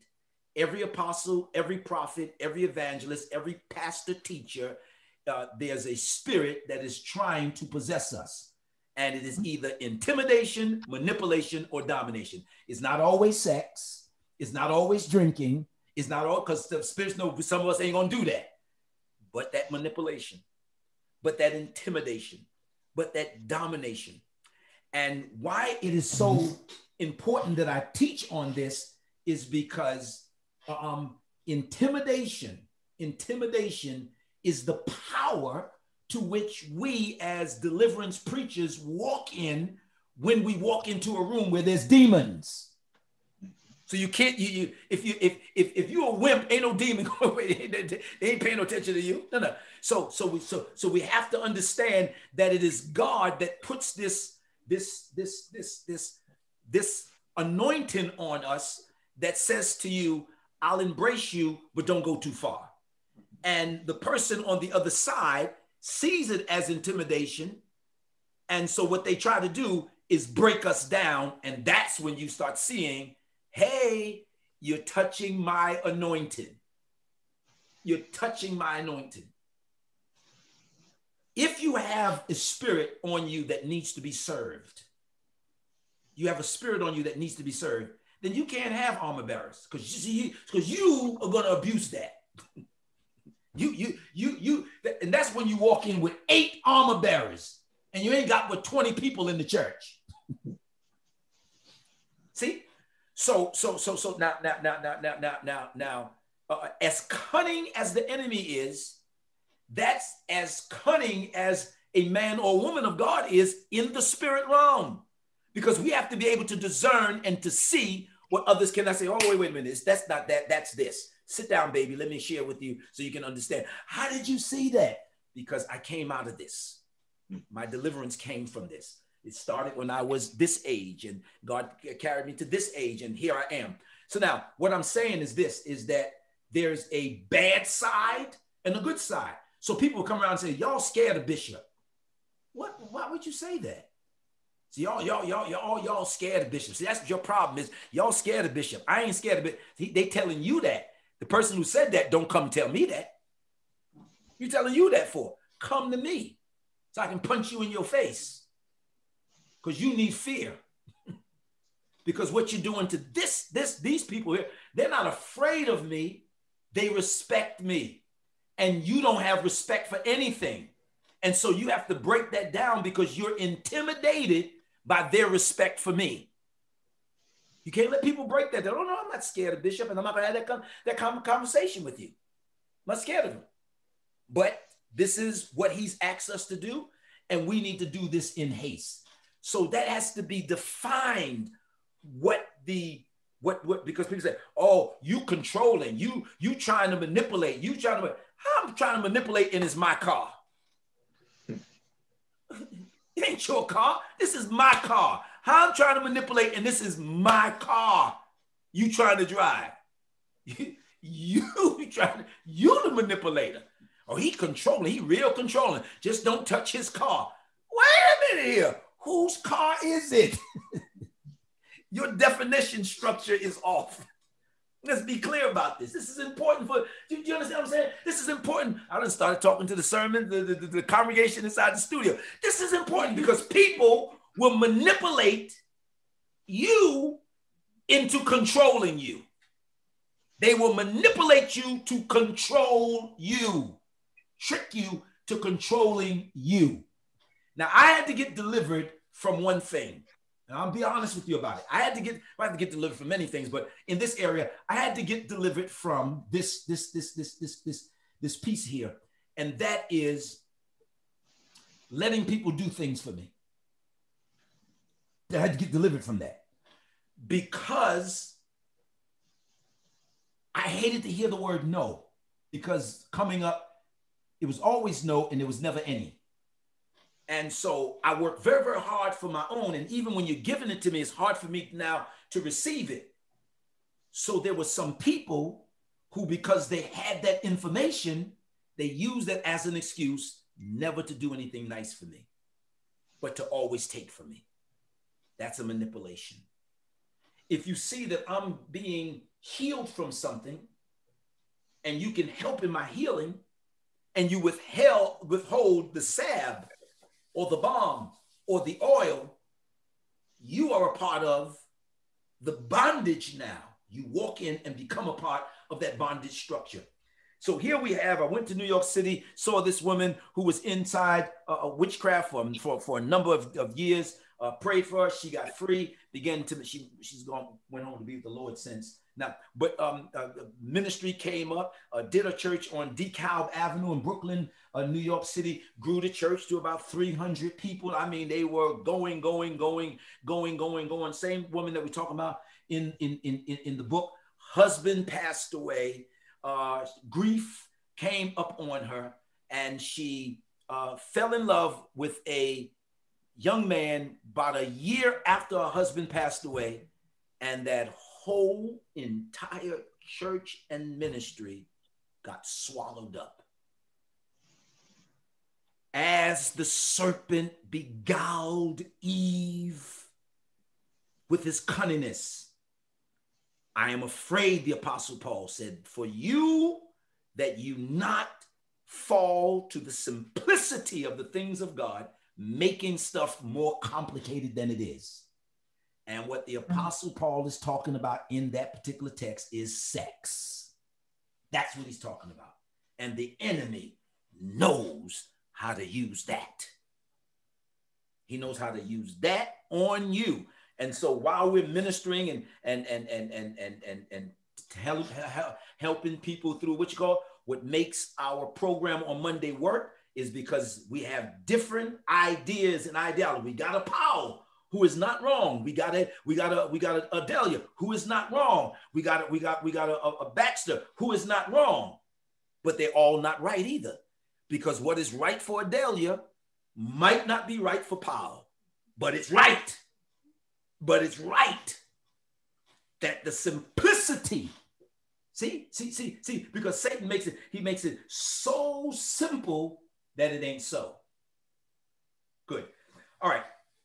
And so this great ministry she has. Now, to me, because people keep on saying about these great big churches, they talk about these great ministers and stuff like that. The average church in America is between 25 people and 150. That's the real numbers in American churches. Okay.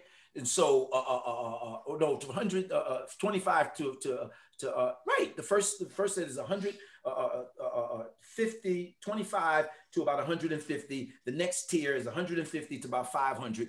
And then the 1,000 churches right in the United States of America is right within the 3,000. This is 300 million people in this country. So mega churches, we may have 30,000 of them in a whole country. We have more than 30,000 churches in Raleigh, in the state of North Carolina.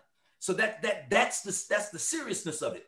So excelling to be that's a whole nother ball game. So when you grow a church from 5 or 10 people to 50 to 100, you've done a great work. And to be able to balance them,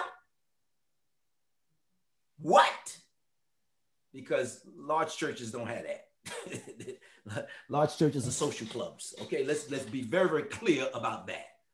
Okay, and so and then to have a man come in and sex you so well that he sex you out of the will of God, sex you right out of the will of God, and your 300 church go down to 80 people, and then you're not showing up to services, and then you're moving services, because this guy is an undercover assignment of Satan to destroy it.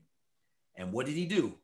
He found an area in my friend that was weak, and she began to host that thing, and they began to operate out of these witchcraft principles again, because it came back up.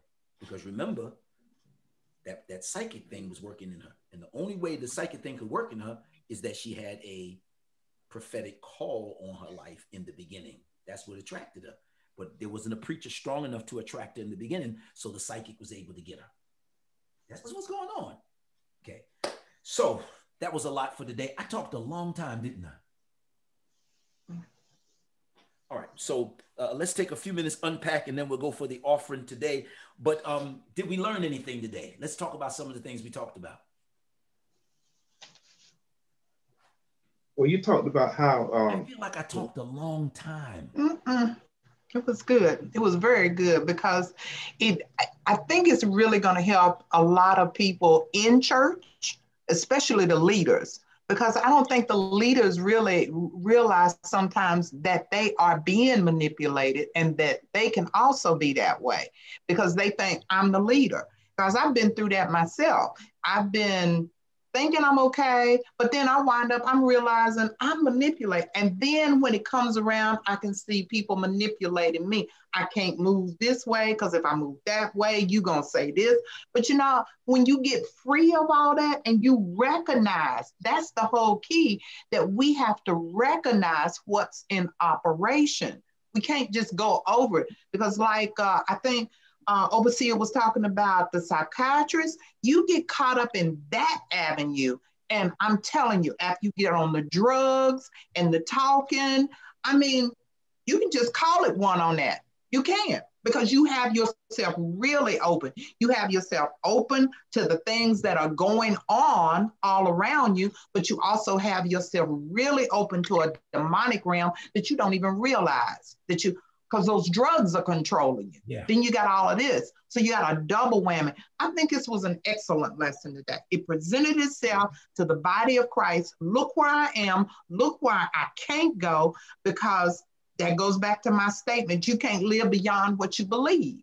So you don't believe it, then you entertain it.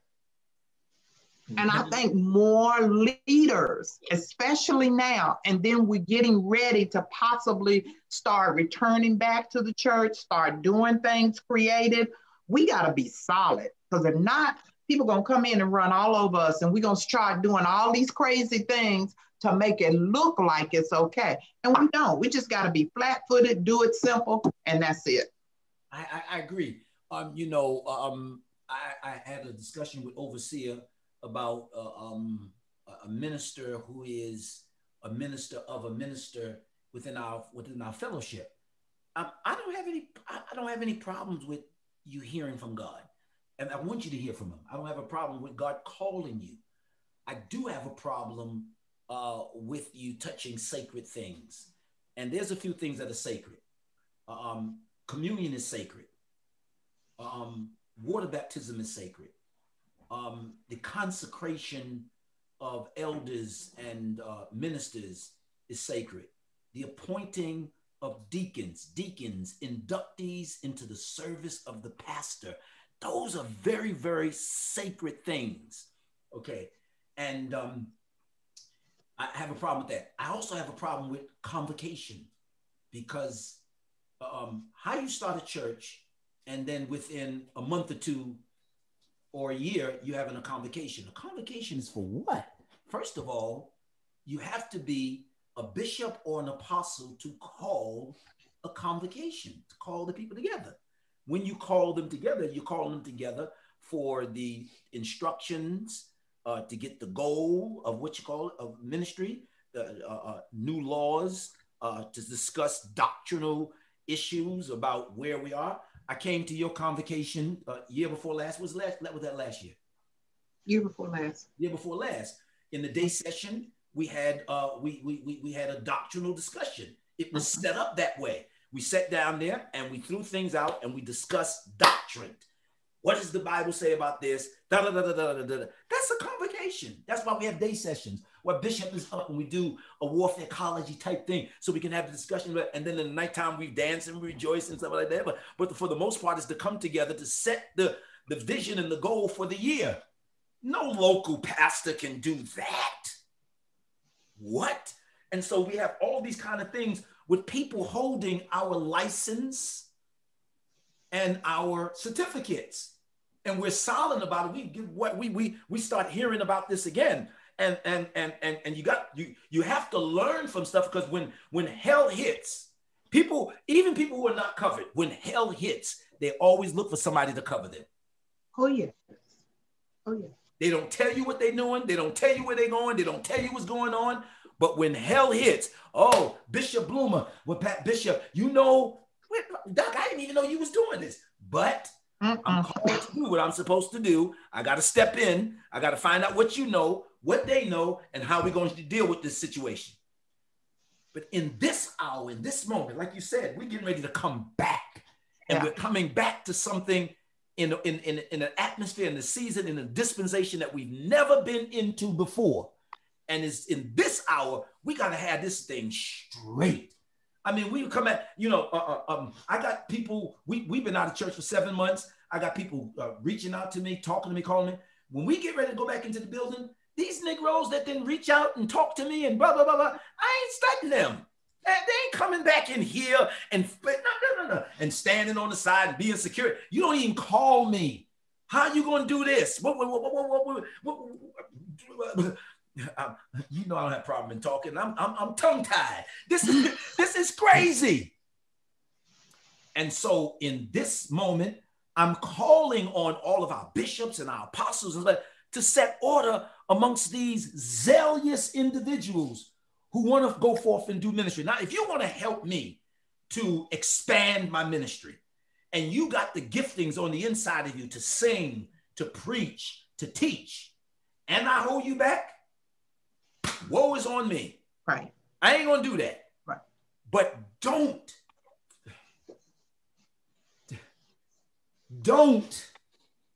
bring in foreign spirits that will produce strange fire on the altar.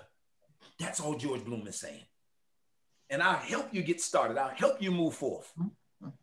But this is crazy. And normally when people do these kind of things, it never goes right for them. It never goes right for them. And I think our postponing of the 10th to the 7th of November has a lot to do with God establishing and setting order in those areas also. And those persons who don't come to it, we're done with them, because they're just using us to get to where they want to be. We're not trying to block you. We're not trying to stop you. We're not trying to hinder you. But I am at my wit's end when I keep on hearing.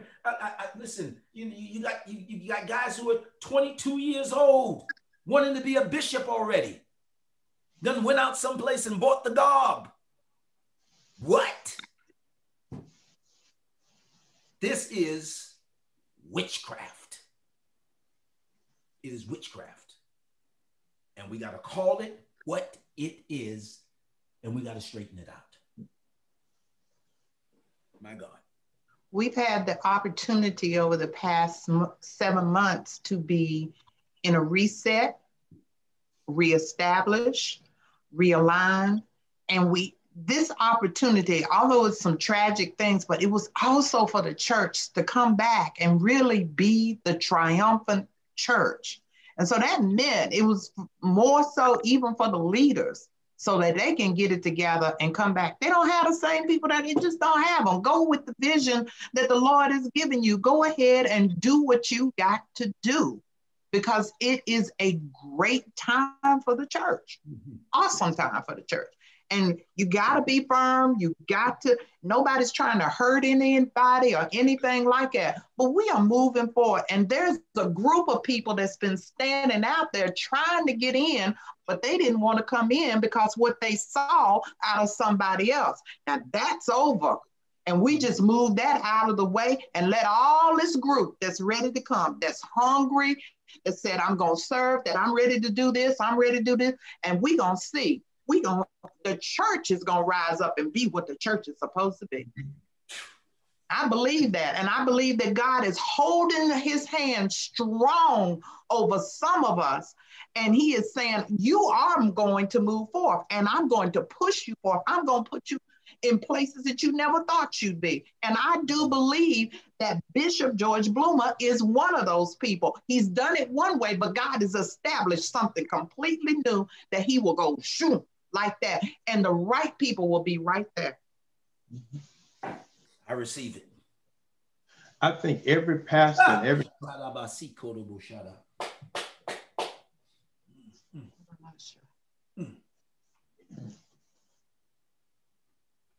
I think every pastor and every apostle there's a certain test that you're going to have to pass. And it's the same test that happened in heaven between Lucifer and God. What happens when your assistant tries to outshine you? You're God. You're the founder. You are your name is on the docket. Now you got somebody assisting you who's winning the congregation. They're not supposed to be winning them for them. They're supposed to be following your instruction, leading them back to you. But what happened, as in Lucifer's sake, he did his thing, and now they're following him. A third of them followed him away from God. Now they're angels, they're fallen, they're demons or whatever. They started their own church, the first church of demons. And that's what it was, because it was supposed to be unity in heaven. So what happens when the person that you trust to reflect you ends up reflecting themselves to the people? And then, you trust them to do something. You trust them to have a little department. Now about 2 years later, they start their own church and carry the whole department with them. I mean, the whole while they was with you, they wasn't with you. That's what it said in the Bible. You was there, but you weren't with us. You was here for your own agenda, and you start manipulating. And when that manipulation is a powerful thing, because a lot of times a church can be destroyed by the first person coming to you and you believe in them and not bringing everybody together. They'll come and say, and it sounds so true what they're saying. So, so-and-so did so-and-so, and you say, wow. And all of a sudden you take that person aside. And then when you bring everybody in, it's a whole different story. And so overseer, I don't believe us going back into the church or reestablishing however God is going to allow us to do that. Some of those things that we went through, I don't think God's going to allow it to happen anymore because the anointing is going to be so heavy on some of these leaders, on some of us leaders, that God is going to remove people right out of their midst when they start doing crazy stuff. Remember what Bishop said when he started reading and when he started teaching before Evelyn started reading, and he said, it's an attitude. It's an attitude. So those attitudes that's made us go sit in the corner and say, well, I don't know what I'm going to do. I don't know. Those attitudes, those demons are not going to be able to get that close. And this is for every pastor that's listening right now. You have wrung your hands, you have went and cried and everything. I call you to rise up today from this teaching. Go back, listen to it again, take your time, make your notes into this, feed into this teaching on today, because this is where you're going to move forward to. Those demons that have held you up for 10, 15, 20 years, it's over. It is done. It is not coming near you. Your mind is going to be clear. You're not going to be walking in a fog. It is time for you to rise up and be who you are in the kingdom. Amasha. Amen. You don't have no fear. You don't have to be it. You don't have no fear. The God that stands with us, my God, we don't have no fear. You don't have to worry, well, if I do this, everybody gonna leave. Bye-bye. And I'm waiting to see what God gonna do. You don't have to. This is not what we were called to do. This is not what we were called to do. We weren't supposed to be walking around aggravated, frustrated. We gonna suffer, and situations are gonna come in place because it's to grow us up. But we can't do this. Wow. Wow. Woo! Let's receive our offering for the night. Woo! But it's true. We done been through this crap. You think God gonna put us back in there and have us over and carry it? That's over. We done seen people die. We done seen stuff go this way, and we also have seen what God. Now, either we gonna depend on God and look at God as who He is in our life, and stop all this foolishness with all this craziness. They are demons. That's why when people come around me, I sit back and I look. I ain't gotta say nothing. I see what's going on. And it is my purpose always to look at me first and make sure that I can keep my own house clean. The stuff that I'm dealing with, that I keep it clean, because there's something greater on the way. I'm trying to find a mic so I can drop it. Here you go. I mean, it is... I just don't know what to say. I just don't say that we have to make sure we have a balance. We have to make sure we're together. Yeah. But let us be very, very clear. Evil spirits are demons, and they can also be an evil person. Mm-hmm. Scripture says so. Scripture says so. I remember Roy Parsley said to me, he said, man, I read that scripture. George Bloomer, you must put that in the book. It's been there. I said, it's been there all the time, but I never looked at it. It's right there. Yeah. I remember years ago, this 20-something years ago, when God gave me the revelation on not only can a demon have you, but you could have a demon. And those preachers in New York said, oh, they was fired up about that. Huh, your demon can't have nobody. And read the word of God. Bill McKinley said, Bloomer, my God, this thing is here. I said, it's right here. It's right here. We can't be mad at the person who doesn't get the revelation and want to hold on to your revelation or to your raw letter when the scripture is unfolding. The definition of evil spirit is attitude. And that's why it's transferable.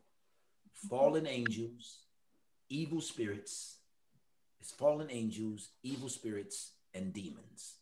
Fallen angels, the host that fell with Lucifer, demons, disembodied spirits, and evil spirits, which is attitude, people. And we've all have had a person to come around us and transfer them into us. Absolutely. Walk around all day long, transferences of Absolutely. spirits. And the Bible said that this is so clear that it can be transferred sexually. He said, "Know ye not that whosoever lie with a whore becomes one with it." So this is a serious thing. It's very, very serious. Now, overseer, you have a testimony or two as we're going into offering. Yes, time. I sure do. It's great. On Monday, I was watching the relationship show with Dr. Seymour, Pastor Powell, and Bishop Baxter, and they had given the offering challenge. And so I think the offering challenge was like 88, something like that. And I said, well, let me sow into this. And so, but my Cash App somehow locked up, and I had to verify it with my debit card. So I'm running. So I text Vanita. I said, look, I'm gonna sow 88. Put my name in the check. So all the while I texted. Then I'm still running. I'm tearing the house up looking for my debit card. Apostle Baxter went to prophesying to me. Okay, I hadn't sold yet. I was getting ready to sow. So I'm looking for my card. I got a safe. I got 2 safes. I'm looking at safe. I said, where's my debit? I need to sow. She's prophesying. At the same time that she's prophesying to me, my phone is ringing. My phone is ringing. But I said, I got to find my debit card. So I didn't answer the call. So I let the phone go to voicemail. So Baxter's still prophesying. So I looked at the phone. It was Dr. Rosa calling from Florida. I said, okay. Bishop Baxter is still prophesying. So I called Apostle Rose. I said, how you doing? She said, how you doing? I overseer cancer fine. She said, look, she said, I don't know if you have a son or not, but the Lord been on me to pray for your son. I don't know nothing about your family structure, but the Lord told me to pray for your son. I said, okay, well, thank you so much. I appreciate it. I told a couple of things he went through. She says, okay, well, I'll be praying for him. I said, thank you. That was the extent of that conversation. I hung up. Found my debit card, I verified it, and I sold the $88. Okay, she prophesied. The prophecy was on point, and what God's gonna do in my life. I understand all that. Hallelujah. The program went off. I went to sleep. Woke up the next morning. My daughter called. She said, "Daddy," she said, "You know, Junior had to go to the hospital yesterday." I said, "Really? About what time?" It was about the same time that Apostle Baxter was prophesying, the same time that I was sowing, and it was the same time that Dr. Rosier called me. All that was going on, and he was getting sick at the same time. He passed out and went to the emergency. I didn't find out till the next morning, and I timed it. All of it happened at the same time. So as I was sowing that, this is the truth. This is the truth. As I was sowing that seed, God was orchestrating prayers, and I mean, he was giving me a word at the same time he was delivering my family. That seed was doing 2 things. It was delivering and it was bringing. The seed was delivering and bringing. And so I'm saying, wow, that was powerful. And I said, this is what happened. And I called Apostle Rosa back. I sent her a picture. I said, this is my son that you were praying for right here. And my daughter, nobody knows that I have kids. I have grown kids. I have grandchildren because they only see me, but they're around, and they love me and stuff like that. But they go, you know, and I appreciate that. But when I sowed that seed, that's what I want to get to. When I sowed that seed, God started delivering and he started bringing. And so today, when that seed challenge go forth, everybody that's on this line, this is the month of miracles. This is the month of miracles. God is going to reveal miracles to everyone that's obedient to the voice of the word today. God is going to send you a miracle. Don't be faithless, but believe in what the word of the Lord has said. Whenever you release, God is going to release to you your answer. He's going to release to you your future. He's going to unlock your destiny. He's going to unlock There's so many things that God wants to do in your life when you're obedient and when you release that, because that seed became intercession for my family. Wow. That seed became, I didn't have to pray one prayer. The prayer was already prayed because of the seed. And deliverance came. That's that 333. Mm-hmm. That 333 that releases the double. That's that 333. I want 10 pastors, 10 spiritual leaders, 10 apostles, 10 evangelists, 10 spiritual individuals to trust God on this Thursday. This is the second Thursday in October. Mm-hmm. Today's the 8th, right? I want you to sow a seed of $333. Spiritual leaders, business individuals. If you already sold $27, make up the difference and bring it up to 333 and sow it. Drop your name immediately. I don't want you to tussle with this. I don't want you to fight with this. I don't want you to prolong with this.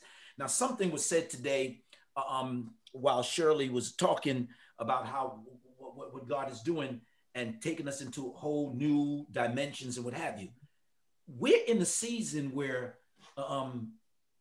God has taken our clerk pastors and put them on a national platform. Remember, everything is done. There's no conferences. There's no nothing.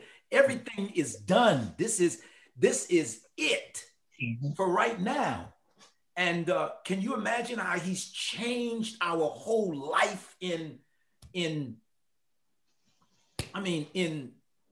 minutes and put us here? I mean, they're seeing us do this now, but we've always been doing this, but not the world haven't seen this. Can you? This is big. It's huge. And I'm excited because to see Baxter and Powell on the platform with the Delia. We would on a normal basis, you would never team them up on relationships, but God would. See, when men plans, that's what Mr. Taylor said. Man plans and God laughs at our plan. We have our things already set up. And we step up in that pulpit and the Lord says, okay, now here's what you're going to do. And it works out better all the time. Whatever the frustration is, whatever you've been going through, whatever you've been dealing with, I'm not going to stop this afternoon. I want to talk to you. Look at me. Get that seed of $333 for the double. For the double. And 2 areas of your life, he is going to release it. 2 areas of your life, he is going to release it in the name of Jesus. In the name of Jesus. I don't care if you have to struggle to do this one. You're getting ready to move into a position that is going to be mind-boggling and is going to blow your mind. I had planned today that before we started teaching to give the people the opportunity to sow into the second Thursday, second Deliverance Day in October, second Thursday, but the Holy Spirit just took over and we started talking about the attitude and what have you. And it requires a right attitude even when you're coming down to giving, even when you're coming down to giving and coming down to sowing. Right now, in the name of Jesus, I'm waiting on you. I'm waiting on you leaders and pastors first before we go to the masses to stand up in faith and release that seed, 10 of you. Put your name in the chat so we can pray for you in the name of Jesus. But this is it. This is it. Your broke days is over. Your struggling days is over. Every seed that you have in the ground, every seed that you have in the ground. I told King, I said, we're sowing $777 a day from the time that from March when the Lord spoke it. He said, I want you to sow every day.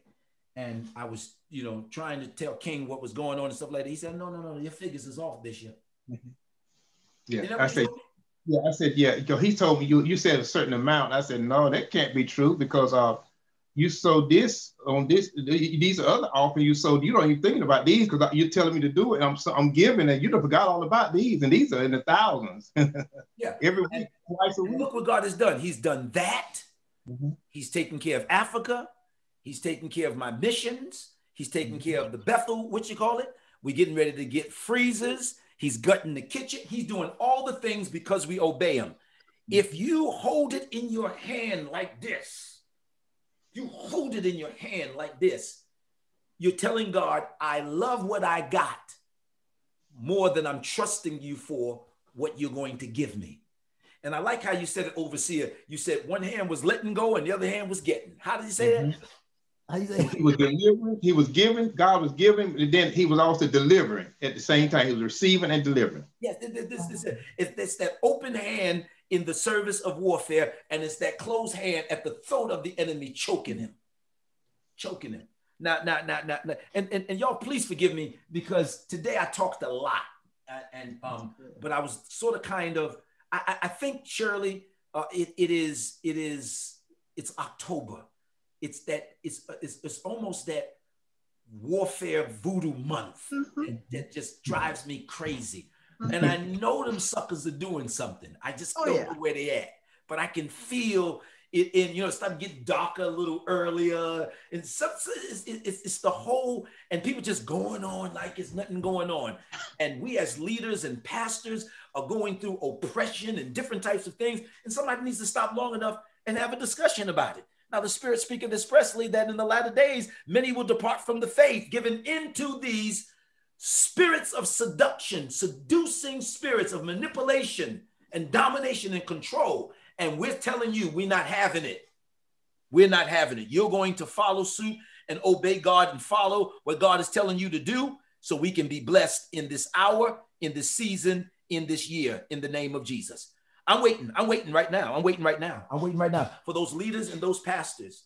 You got pocketbooks that cost more than $333. Yes, you do. Yes, you do. You got wigs that cost more than that. Men of God, yes. You got bracelets and shoes and ties that cost more than $300. Yeah. Everybody don't go to, what is it? What do they call it? K&G? Everybody don't go there.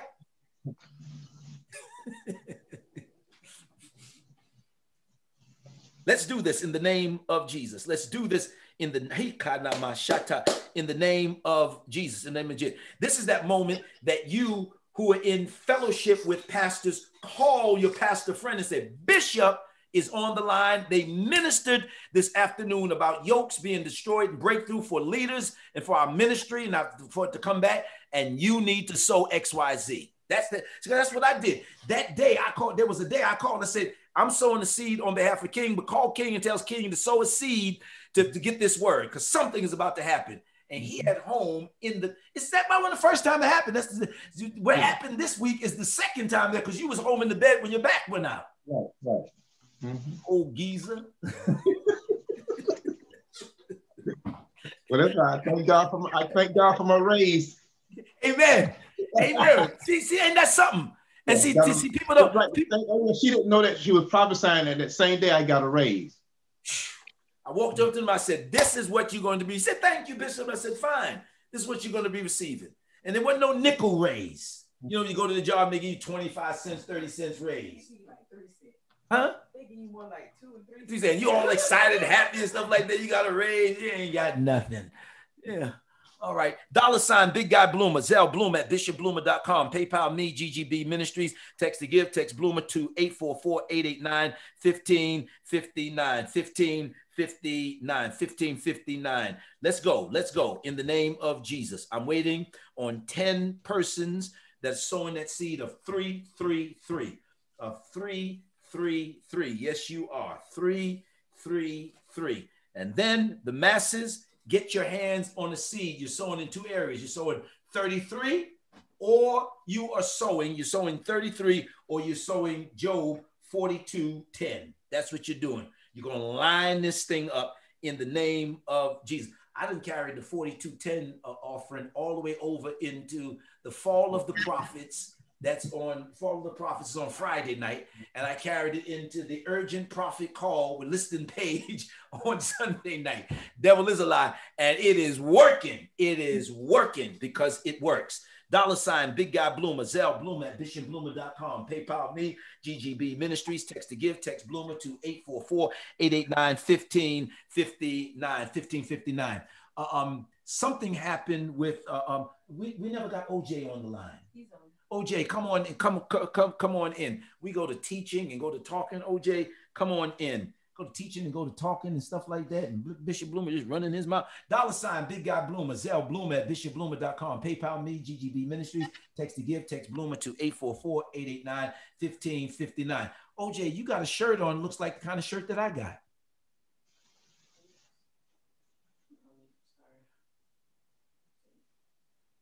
OJ. Thank you, sir. Yeah, you heard the program today, right? Yeah. Why you say it like that? It was powerful. It was powerful. It's really mind-blowing and very educative. Let's talk for a few moments about Benin. How far is Benin from you? 1 hour. 1 hour. Driving or flying? Driving. 1 hour driving in the car? That's it? Benin? You said Benin, right? Yes, yeah. It's 1 hour. In the car? Yes, in the car. Wow, I didn't know that. It's close. It's close. But there's like a lot of witchcraft there, right? Yeah. Explain to us. No, there's a lot. There's a lot. One time when the late Archbishop Benson Delsa was alive, the head of all the witches in Africa, they wanted to have a meeting in Benin. And Archbishop Benson Delsa said, because he's alive, he will not allow that meeting to take place in the city that he lives in. Jesus, have mercy. So the witch doctors, the head of the witches, their Archbishop, and said to him, "You cannot stop us." It was a back and forth argument. They were not invited to a national TV. Live on the stage, Archbishop, not there, the head of the witches, and told him, "You said you're going to have this meeting. If you repeat it again, you will not leave the studio. You will fall down and drop dead right now." Good day. If you repeat that word that you will have this meeting, you will fall down and drop dead right now. They will carry you will not leave the studio alive. God is going to strike you down right here, right now. And the guy was silent. The guy couldn't speak again and decided to cancel the meeting. So that brought a lot of change to Benin City. Yes. There's so much going on before that time. There's so much going on before that time.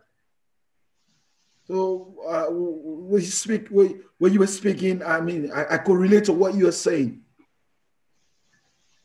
You know, I had him to lay hands on me as a young man, came to do a meeting for us with Shirley Caesar and at, what's the place it was called? Living Waters on 70, Benson Idihosa. Yeah. And man, and we'd go to ORU and meet up with Benny Hinn and All Roberts and Jesse Duplantis and all of them. And then he came to do a meeting for Kingsley Fletcher here in town. And the service was going on. People were everywhere. And they put Benson in the car. And Benson was waiting in the car. And Kingsley was out shaking hands. And I was out shaking hands with him. And Benson, I didn't know how Africans are. And Benson was beeping the horn. Bah, bah, bah, bah, bah, bah, bah, telling Kingsley Fletcher, get in the car. Bah, bah, bah. So I tapped on the window. Bah, bah, bah, bah, bah. And Benson looked at me. I said, roll the window down. He rolled the window. I said, don't you touch that horn again. Do you realize that this man right here is the pastor of this church and people respect him? don't you touch that horn again. Roll the window up. I didn't know. So Benson rolled the window up, right? So we got into the car. There was a restaurant in town used to be called Darrow's. Remember Darrow's on Roxborough Road? They turned it into the old North Carolina barbecue, but years ago it was anyway. And we got in the car. So we got in the car. Benson was sitting in the car just like this. And he turned to Kingsley Fish and said, "Who is this man? Who is this man?" And he says, "What is this?" He turned around, looked at me, he says, "You are a powerful man." You are a powerful man. Oh, I like you. You're not you're fearless. And I said, "Okay, yeah, you're fearless." And I said, he said, "Now what was you saying?" I said, "Well, here in America, they honor their pastors, and so if you do that, you belittle him, and when you're gone, people will treat him any kind of way." And so I understand that's different. He shouldn't have made you wait. Because with me, I wouldn't even stop to talk to people. I'd have came right outside, put the preacher in the car. I'd have came right out, got in the car, and we'd have been gone. Or I'd have them bring the car around the back, and we get in the back and we go. But he didn't do that. And after we got to the restaurant, he says, get on kneel down. I kneeled down and he laid his hands on me. And he says, "The whole world shall know George Bloomer." The whole world shall know George Bloomer. I was flying to Nigeria from London, and I'm sitting in first class. And when I get on the plane, Pastor Ashimalona.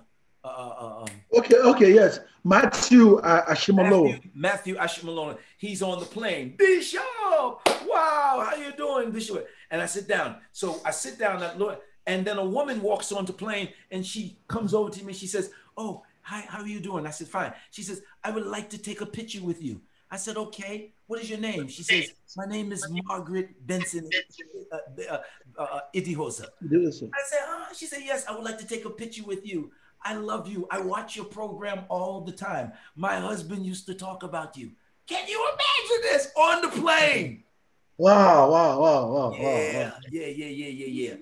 And I'm feeling the anointing of God for preachers and for leaders to stop this for a few moments and recognize that the month of October is going to be a month of supernatural growth. And it's not just going to happen in money. It's going to happen in all different areas. We're breaking out of scenarios and out of ideologies and out of patterns and out of cultures. And we beginning to accept "Thus saith the Lord" in our life. And if I can just get them, to begin to sow seed, just get them to begin to sow seed. There's a pastor in Lagos. I got to get his name. Pastor in Lagos, who heard that we're building a school in Nigeria for you, OJ. He contacted his daughter and his nephew in Baltimore and in New York City, and told them, he's in Nigeria, told them to go to his account in America and sow a seed to Bishop Bloomer for the school. Wow. And so $2,000 US. Wow. From Nigeria. Now, 1,000 is equivalent to about 300,000, right? Yes, more. It's like more. Wow. And he sold two. See, because when faith grips you, now if a person in Nigeria can call all the way to America to tell people to back what George Bloom is doing, and you here in America and you know it, I'm telling you right now, in the name of Jesus, these next few minutes are the minutes to sow. Something miraculous and spectacular is about to break on your behalf, but you have got to release this seed right now in the name of Jesus. This is a warfare seed. I decree it and declare it. It is a warfare seed. 10 persons sowing $333. You're sowing that seed in the name of Jesus. So, OJ, witchcraft is real. Yes, it's real. Yes, it's real. And do you realize that we're fighting spirits of witchcraft right now?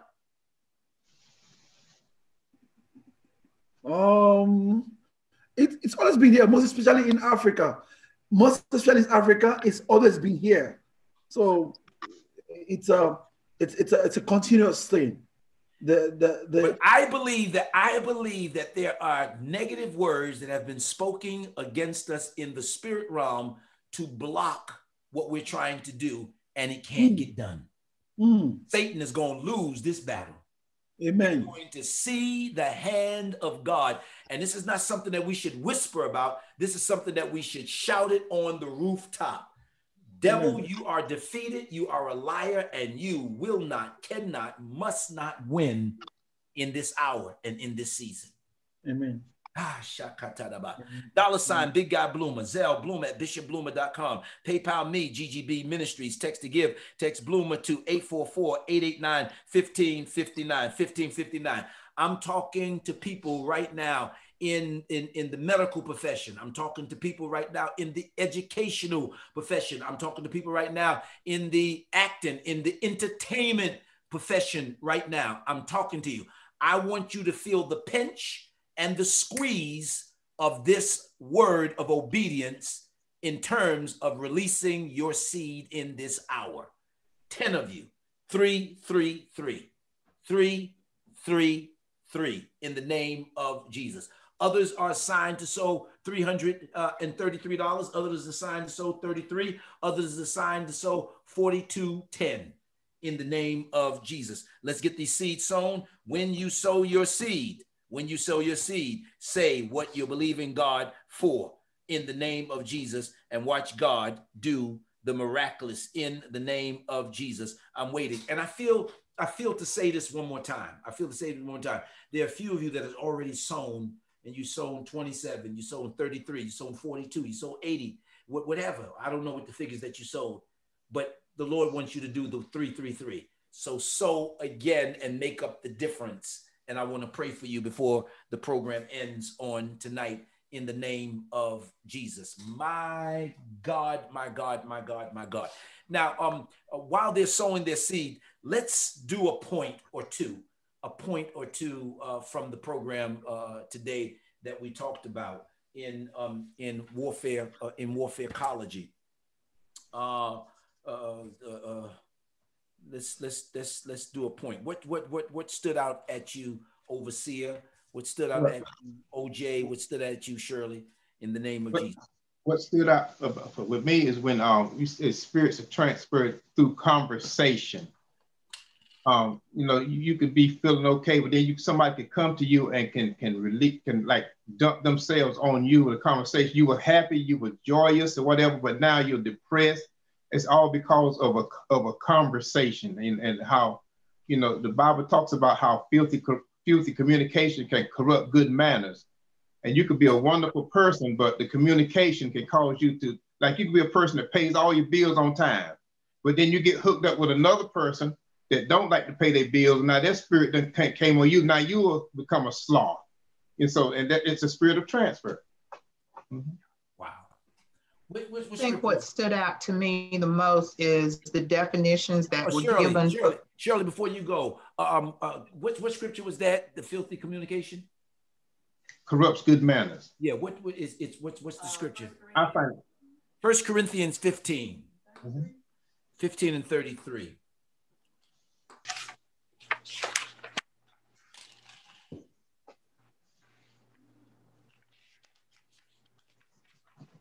Can you imagine that? Can you imagine people just not understanding and misinterpreting scripture, and these things are happening right around us and we don't see it? Did you find 1 Corinthians 15 and 33? What does it say? Be not deceived. Evil communications corrupt good manners. All right, so now go a few verses above, 2 verses above and 2 verses under. Starting at 31, I protest by your rejoicing, which I have in Christ, Jesus our Lord, I die daily. If after the manner of men I have fought with beasts at Ephesus, what advantageous it to me? If the dead rise not, let us eat and drink, for tomorrow we die. Be not deceived. Evil communications corrupt good manners. Awake to righteousness and sin not, for some have not the knowledge of God. I speak this to your shame. Jesus have mercy. This is something that we need to visit again in our warfare teaching, because people don't know how the enemy is really using them by speaking certain words that turns things. Just say things. Just say things out of your mouth. Why would you say that? Don't say that. And life and death is in the power of the tongue. But I want to go a little further. Transference is in the power of the tongue. And when your character, when your heart is bad, it's just bad. And it would be a wonderful thing if we were all doing everything that we're doing for the kingdom. We say that we are, but the kingdom, we're not. A lot of people just hate on each other. And I pray that would stop. Filthy communication corrupts good manners. And people say things and do things bad and take a good person and turn them bad and say, you know, she didn't used to be like that. But you know, it's that guy that she's with. We see the transfer all the time. And and Shirley, that's before the demon takes over. That's before the demon didn't get there yet. So you can only imagine what's about to happen when a person get possessed. OJ, what do you think about that? Yeah, that's powerful. I also want to talk about what stood out for me is hold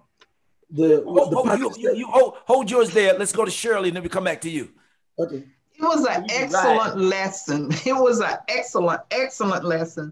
And the part that with the lesson that I think is so powerful when the scripture, 2 Corinthians 11:3, the simple things of Christ, how we have made everything so deep and it's just simple. It's just simple. Understanding devil, Satan, and demons, understanding these attitudes that we walk around in, and then understand how all that comes to play into manipulation, domination, and intimidation. It was just an excellent lesson.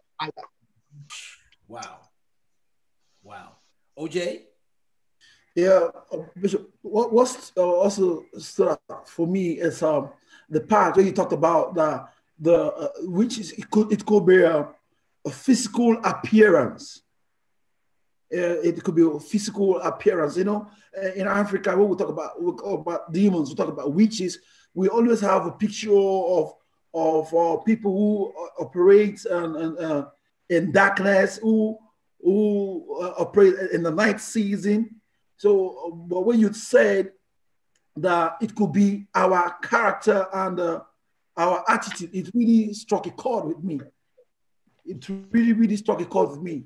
And also the scripture too of Ezekiel 28, verse 12, 13, most especially the 13 part, whereby the Bible is talking about Lucifer, how he put on, he was made with all the precious materials on the earth, the carbuncle, the gold, the sapphire, the onyx, the workmanship of his tabret, and the pipe in his hands, everything. He was made so beautiful, and he got consumed by the beauty and decided to take the worship to himself. That really stood out for me, and I was really blessed today. I was blessed tonight. You know, in our Sword Bible, King, I don't know if you remember this, or Shirley, I don't remember this. In our Sword Bible, we did a comparison between Satan leveling the charges against God and God coming back and saying, this is what you will not do. So in Isaiah 14, he says, I will exalt my throne. The 5 I wills. 5 I wills. And then in Ezekiel, God comes back and says, if you I'll bring you down to the ground. If you, whatever he said he's going to do, God says, no, you won't. If you do this, I'm going to do this +1. So God adds 1 more unto him, and men shall narrowly know thee. God is not a wimp. He's not a chump. He's not a punk. He's not intimidating. You can scare him. So you say whatever you want to say. You lock him up for a little while. You put him, he's on a cross. He's bent over with stripes on his back. He's bleeding. He's exiled. He's thrown in a tomb. But it's always like Batman at the end of the episode. He rises victoriously. This is some great stuff. Now, but what you did reveal today, what I got from you guys today, is that and I'm not throwing off, but that a lot of pastors are not equipped in the area of deliverance. So what they're seeing as taking things kindly and that the person is just nice and stuff like that, that's where the manipulation comes in at.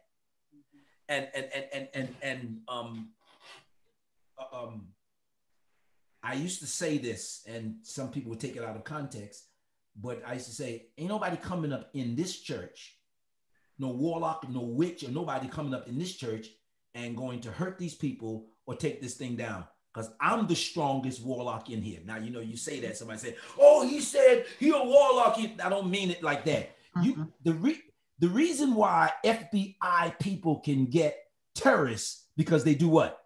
They think like them. Think like them. They think like them. When you start praying in the spirit, God is building you up in your most holy faith and giving you the encrypted, classified informations of the kingdoms of darkness. And when you come out of your prayer life, you know things that you don't know in the natural, but you know it in the spirit. And sometimes you can't even articulate it. But when the person stands up, you go, oh, that's why I was travailing in prayer yesterday. And it's something happens.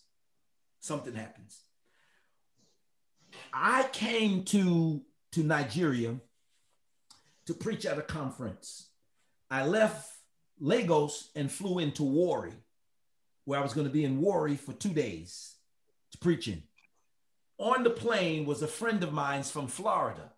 I'm getting on the plane. Somebody runs up behind me in Africa and grabs me, and I turn around and I get ready to punch him. I'm in Africa. Like a punch him in the face. With Bishop. And I say, oh, how you doing? And I hug him. We fly in. We get into what you call it. My group is not there to pick me up yet. His group is there. OJ is amongst with them, and they all walking out and so on and so forth like that. But the people in the airport recognized me from videos and YouTubes and what have you. So it was like, oh, Bishop Bloomer, oh my God, in the airport. I don't know these people. And OJ is there to receive his guests for the meeting. The minute I laid eyes on OJ, it was just something strange. I didn't want anything from him. I didn't know who he was, anything like that. I said, God bless you. He said, oh, Bishop Bloomer. And then the young man said, this is Bishop Bloomer, and so on and so forth like that, and blah, blah, blah, blah, blah. Good. So I just saw him. I shook him hands. Told him what hotel we're going to be staying in.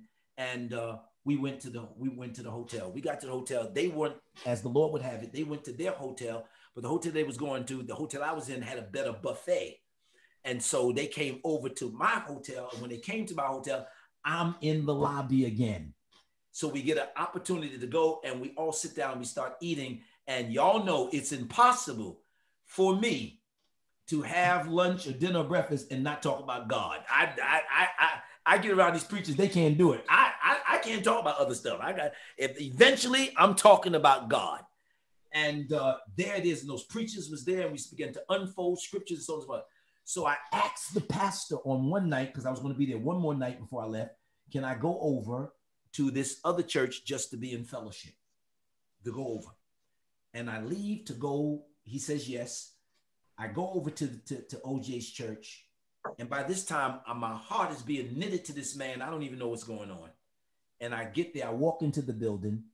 I sit down. They got a guest speaker speaking. The guest speaker's up, which call it. Then OJ asks me to say words. And I get up, Ronnie King, to say words. I sing a verse of a song. I say words. I walk over to sit down. There's a preacher who is standing there and he's crying. All I did was sing a song and say, God bless you. He's crying. So I lay my hands on him to try to lift him up and to lay my hands on him, and I'm bomb rushed. Now for 1 hour and a half, I'm praying. OJ, am I telling the truth? True.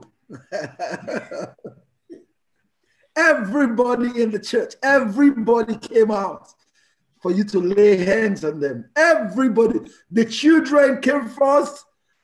Oh my God, it was beautiful. It was beautiful. It was beautiful. The moment you walked into the church, the entire atmosphere changed. Everything changed. I mean, it's indescribable. We can't describe it. And something hit us. Bishop, you notice it was the children that came out first. Yes. I ran to you. The children were just running and they ran straight to you and you were laying hands on them and everybody fell asleep. It was mind-blowing. It was, you were supposed to be there for about 10 minutes. Yes. You stayed for almost 2 hours. So I'm walking through the airport in Lagos. I'm with some people from Church of the Redeemed. The people who are doing the booking the seats, about 12 or 13 of them, who are booking seats and handling the bags and so on and so forth like that. I'm walking through. Man stops. There's a big line there. You know, when you're in Lagos, the airport is just pandemonium. And he stops. Hold on 1 minute. Wait a minute. Wait a minute. And he comes over. Now I'm nervous. And he comes over to me in the airport. And he says, I need you to pray for me. Bishop Bloomer, right? Yes. I said, yes. You pray for me. And he goes on his knees in the airport, the place back. And I turn around. The other people start coming. I said, this is crazy. So the guy from the Redeemed Church, he says, I never saw anything like this. These are the employees. They're working at the airport. I haven't seen this. That's the level of anointing that we're releasing today. That the Apostle Paul moved in a way that when his shadow fell on them, they were healed. I know it sounds crazy. But God is telling me that if he can get you out of your clutch fists and release an open palm, he can transform your life. So let's get this seed. We're going off. Shirley, I know you got to go to Bible study, but in the name of Jesus, I'll be messing with your Bible study every week. In the name of Jesus.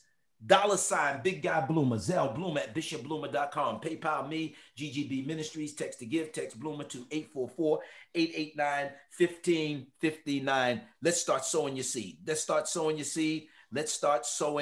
your seed. Let's give these pastors a word of deliverance, Apostle Brown.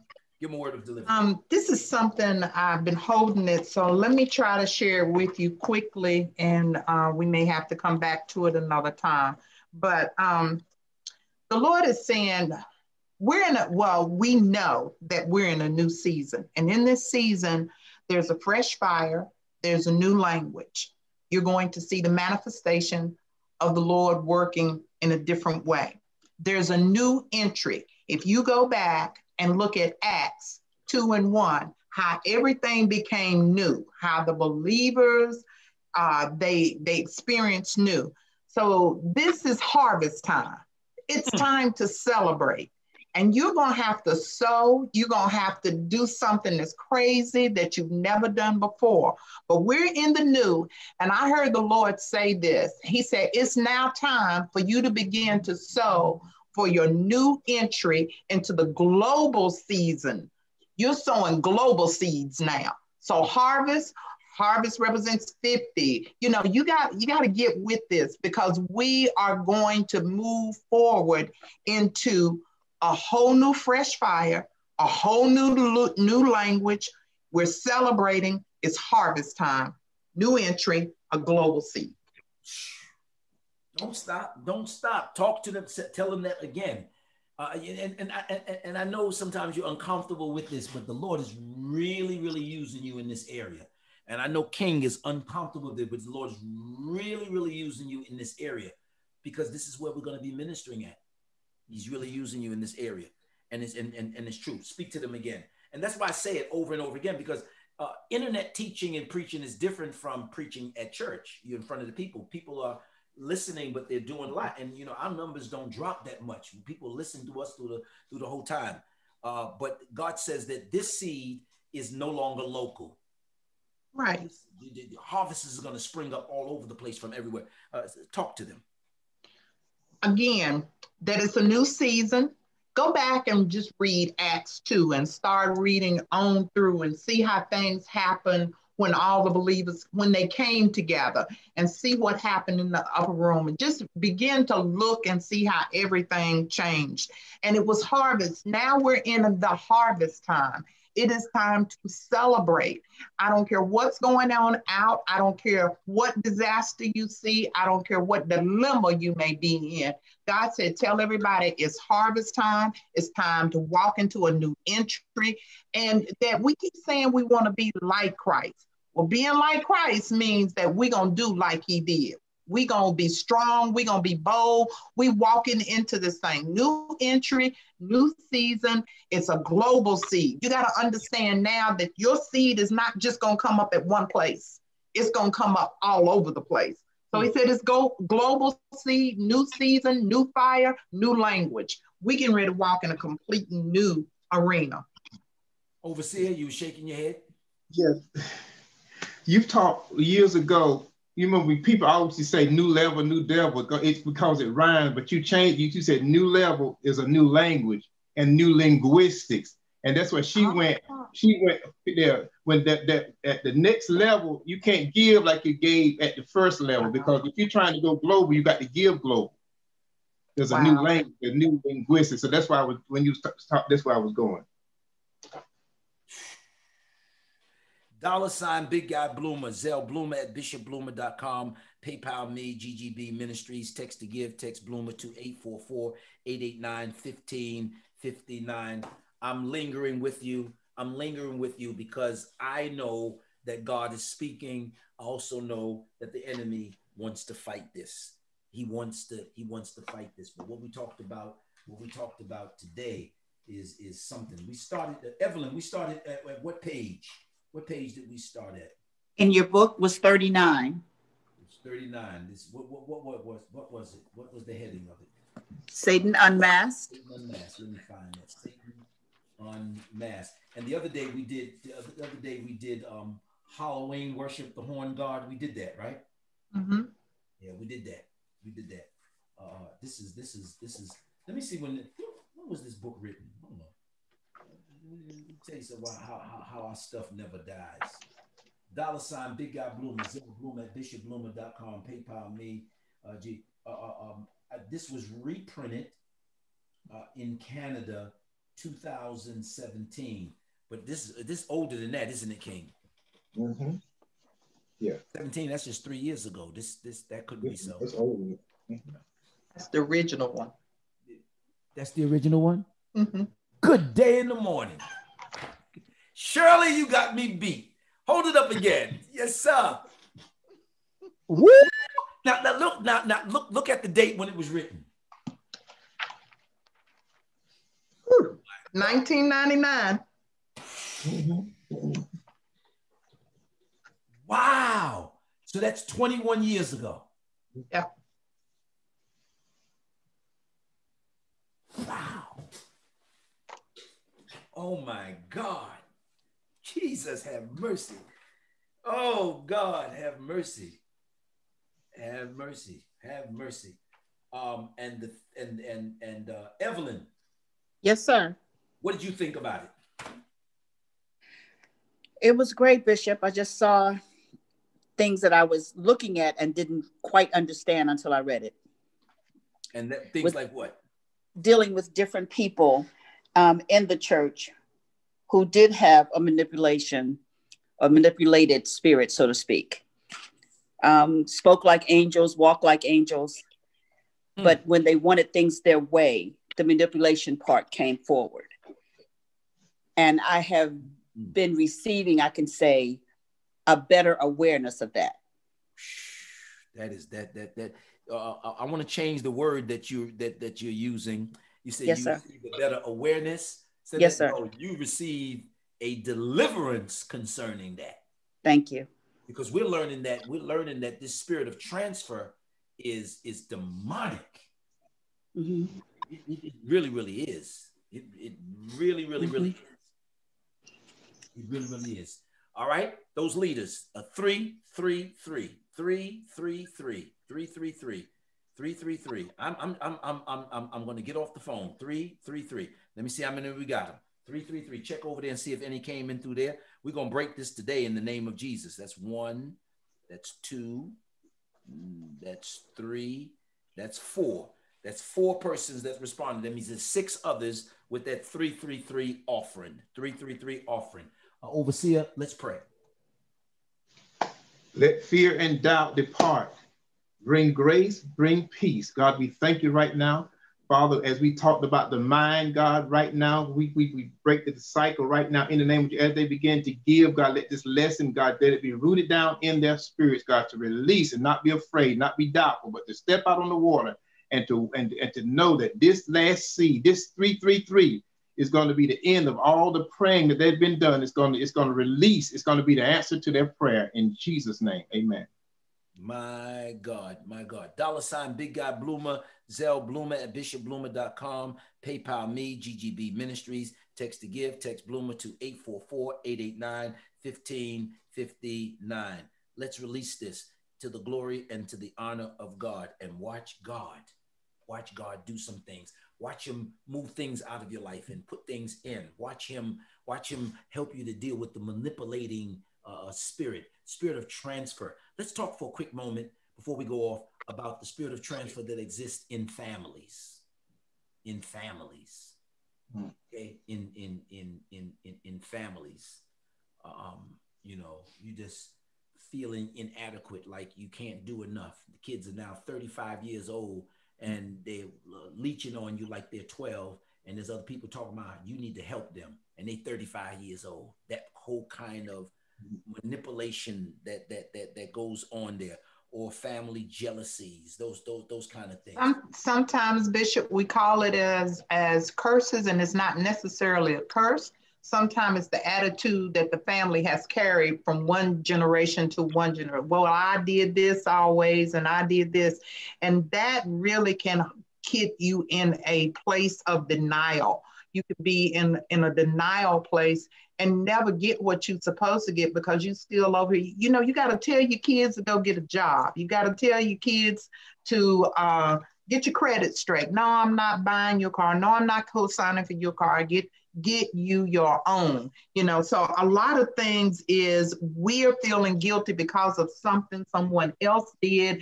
It's a trickle down effect. And so we got to pinpoint it where it started, the best of our ability, and begin to cut it off and begin to get healthy. And I felt it necessary to talk about that. You have to learn how to renounce the ways of family members without renouncing them. Absolutely. Learn how to say, I'm not going to do that. We're not going to live like this. This is not going to happen. This is not going to which call. Can you imagine the financial duress that Oprah Winfrey would have probably been under had she not set her family in order? I mean, the calling of every day. I mean, because you can't, there's no amount that you could ask her for that she doesn't have. Right. You know, right. You know, but she and when she had her show, she was talking about our family recording. She said, I've learned just how to say no. Not because you need to get up and get a job, and it's not my fault that you're in this, and I'm not going to be manipulating you, put on me. And one of the audience members said, well, did it work? And she says, no, but I don't answer anymore, you know, because when somebody's trying to get something from you, they are relentless. One day Bishop Jones called me. He says, there's a preacher in town that's going through something in Bloom. I need you to help him.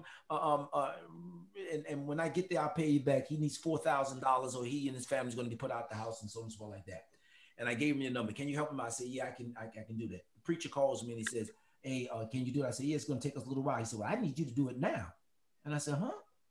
He said, I needed you to do it now. Come on, man. We got to get this going. And so I said to him, I said, lack of planning on your part does not constitute an emergency on mine. In fact, I don't even know you. And I'm doing this for a friend. And I called Noel and I told Noel that when I went back to Noel's church, Noel had a sign up in his office that said, lack of planning on your part does not constitute an emergency on mine. He said, Bloomer, that was the best thing. I said, this is crazy.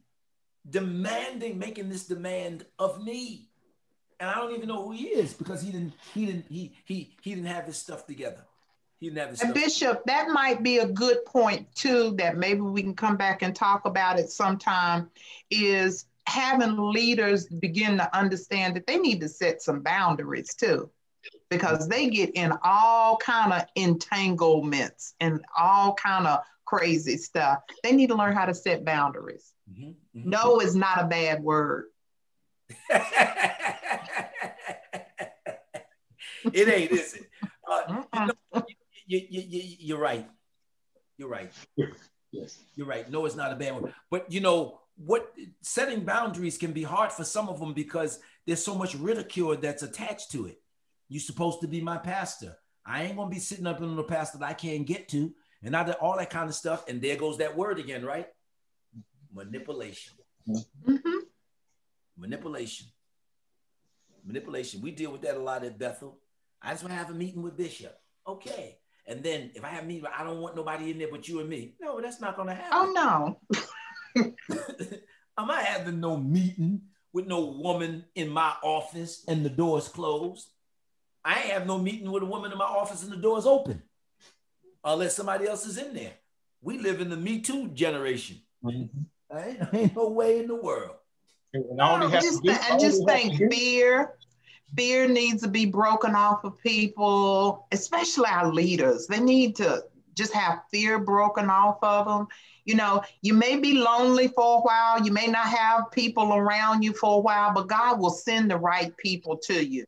You just got to get to that point where you lead the way he intended for us to lead, and not by this leading in a dominating type force of people dominating over. We got to lead the way God intended for us to lead.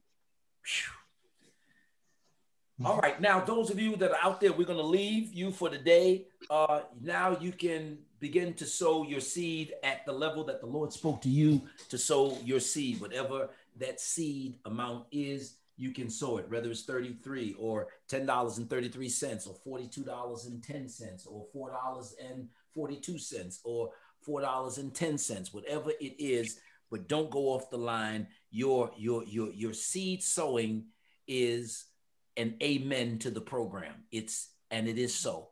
And I believe it. And I set myself in agreement with you, Bishop. That's what your seed is. That's what it does. So let's begin to sow now in the name of Jesus. $ Big Guy Bloomer, Zelle Bloomer at bishopbloomer.com.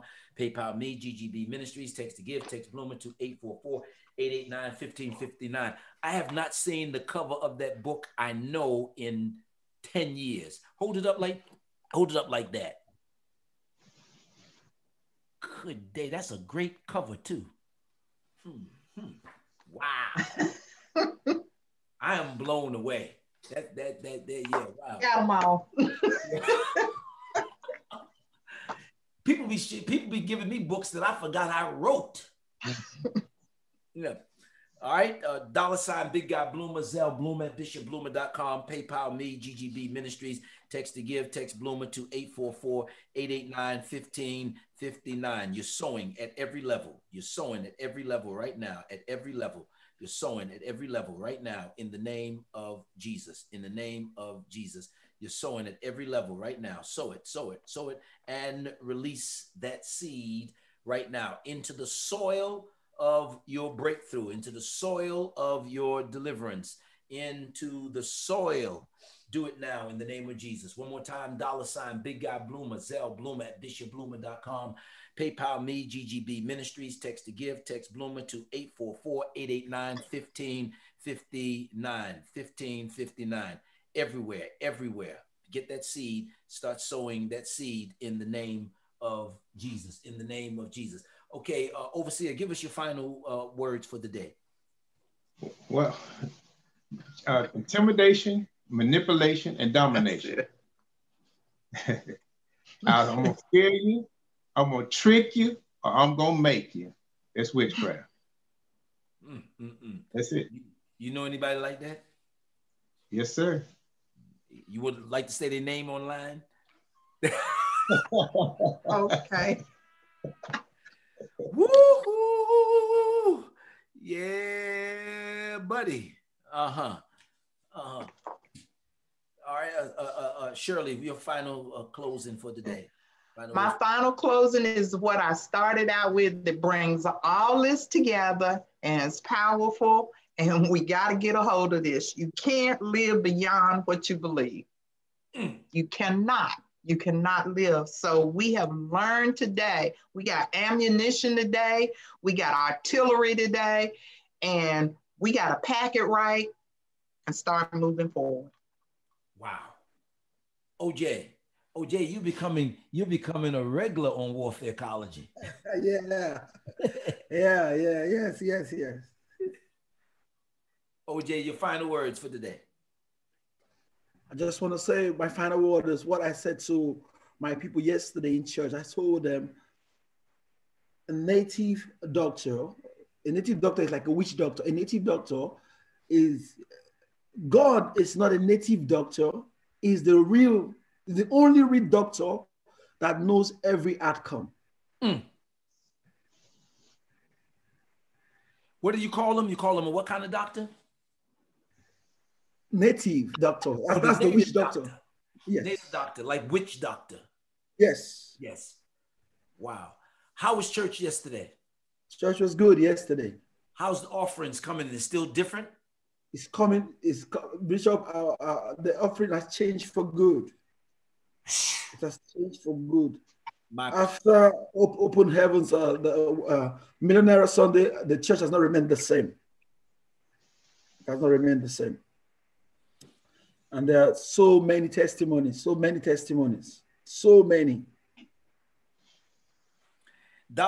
Big Guy Bloomer, Zelle Bloomer at bishopbloomer.com, PayPal me, GGB Ministries. Text to give, text Bloomer to 844-889-1559, 1559. This is it. This is the last stretch for this Thursday. Get your seed in the ground, get your seed in the soil in the name of Jesus. In the name of Jesus. Tell me who can stand before us when we call on his great name. Jesus, Jesus, precious Jesus. Can you put up the website so people can get this book? Let's put up the website. You can get this book almost $11 off of the stand price. It's on sale for you on the website for $3. You can download it. You can have it right now in the next few seconds by downloading this book. I forgot Oppressionless. I forgot Oppressionless, and I gotta find one of those books. Maybe they can put it up online. We got one, Oppressionless. The chick. Oh, she got it in her hand right there. Let me see it.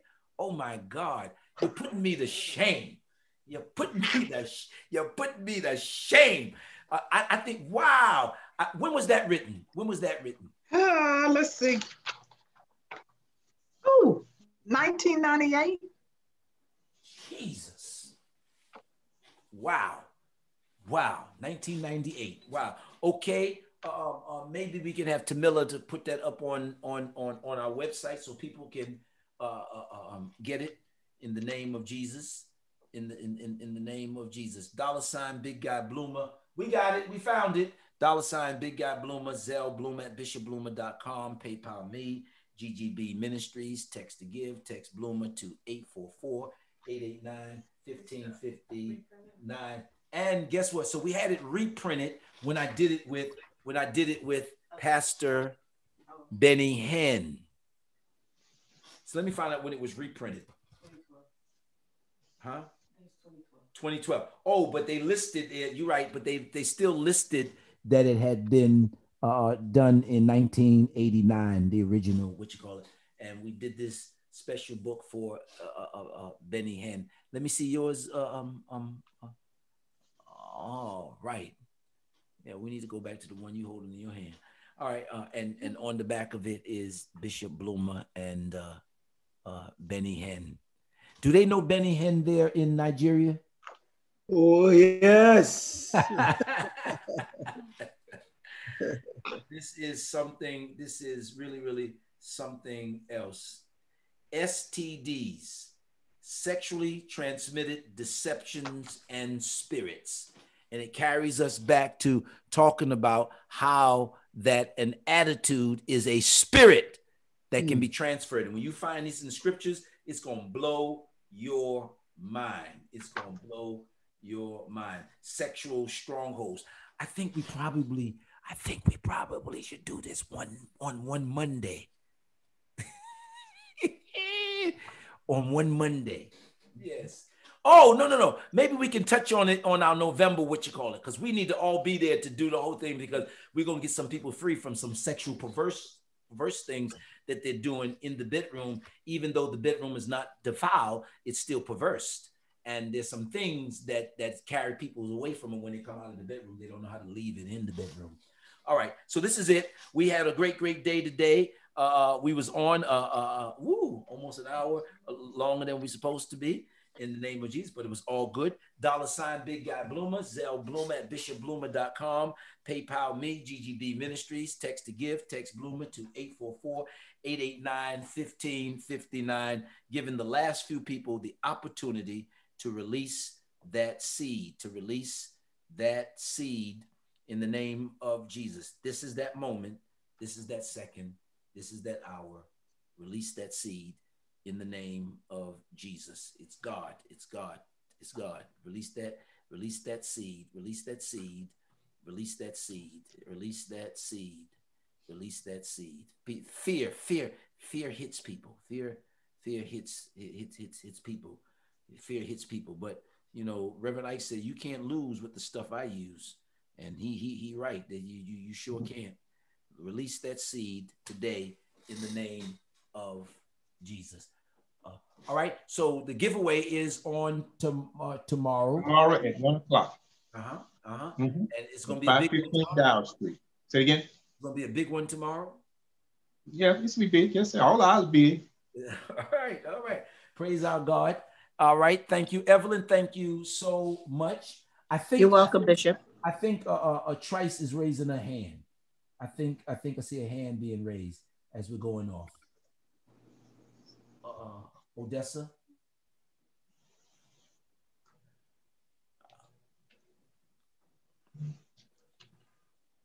Bishop, will you excuse me, please? Absolutely. God bless Blessings. you. Bless you. Blessings to you all. Teach on. Bye, everybody. Bye-bye. I'm sorry, Bishop. How are you doing today? I'm doing good. I'm sorry. I didn't mean to raise my hand. I was just, I'm so sorry. But since you have me on there, I did sow a seed. Since you got me on, yes, sir.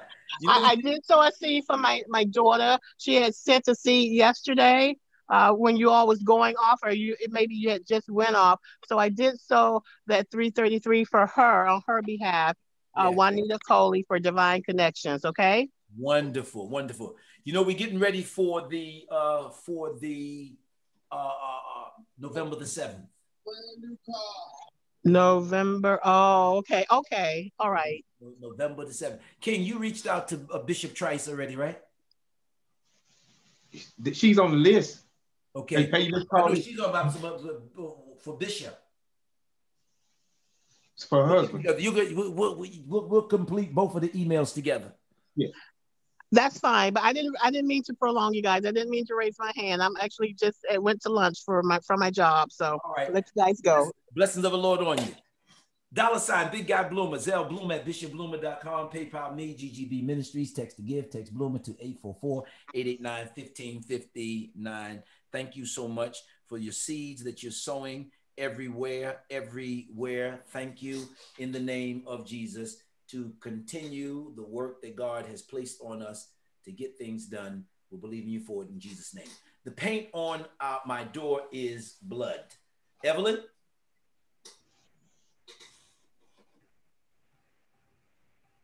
Evelyn went. The paint on my door is blood. For I will pass through the land of Egypt this night, and I will smite all of the firstborn of the land of Egypt, both men and beasts, and against all of the gods of Egypt I will execute judgment. I am the Lord. And the blood shall be a token upon the house where ye are. And when I see the blood, I will pass over you. The plague shall not come upon you to destroy you when I smite the land of Egypt. Exodus 12, 12, and 13, the covenant of protection. Here's the instructions. Come, my people, go home, shut yourselves in, go into seclusion for a little while until the punishing wrath is past, because God is sure to come from his place to punish the wrong of the people of the earth. The earth itself will point out the bloodstain, and it will show where the murders have been hidden away. Isaiah 26, 20, 21, at the Message Bible. Go home, shut yourselves in, sanctify your homes, sanctify yourselves, sanitize your home, love your children, sow a seed, worship God. See you soon on Warfare Ecology. All right.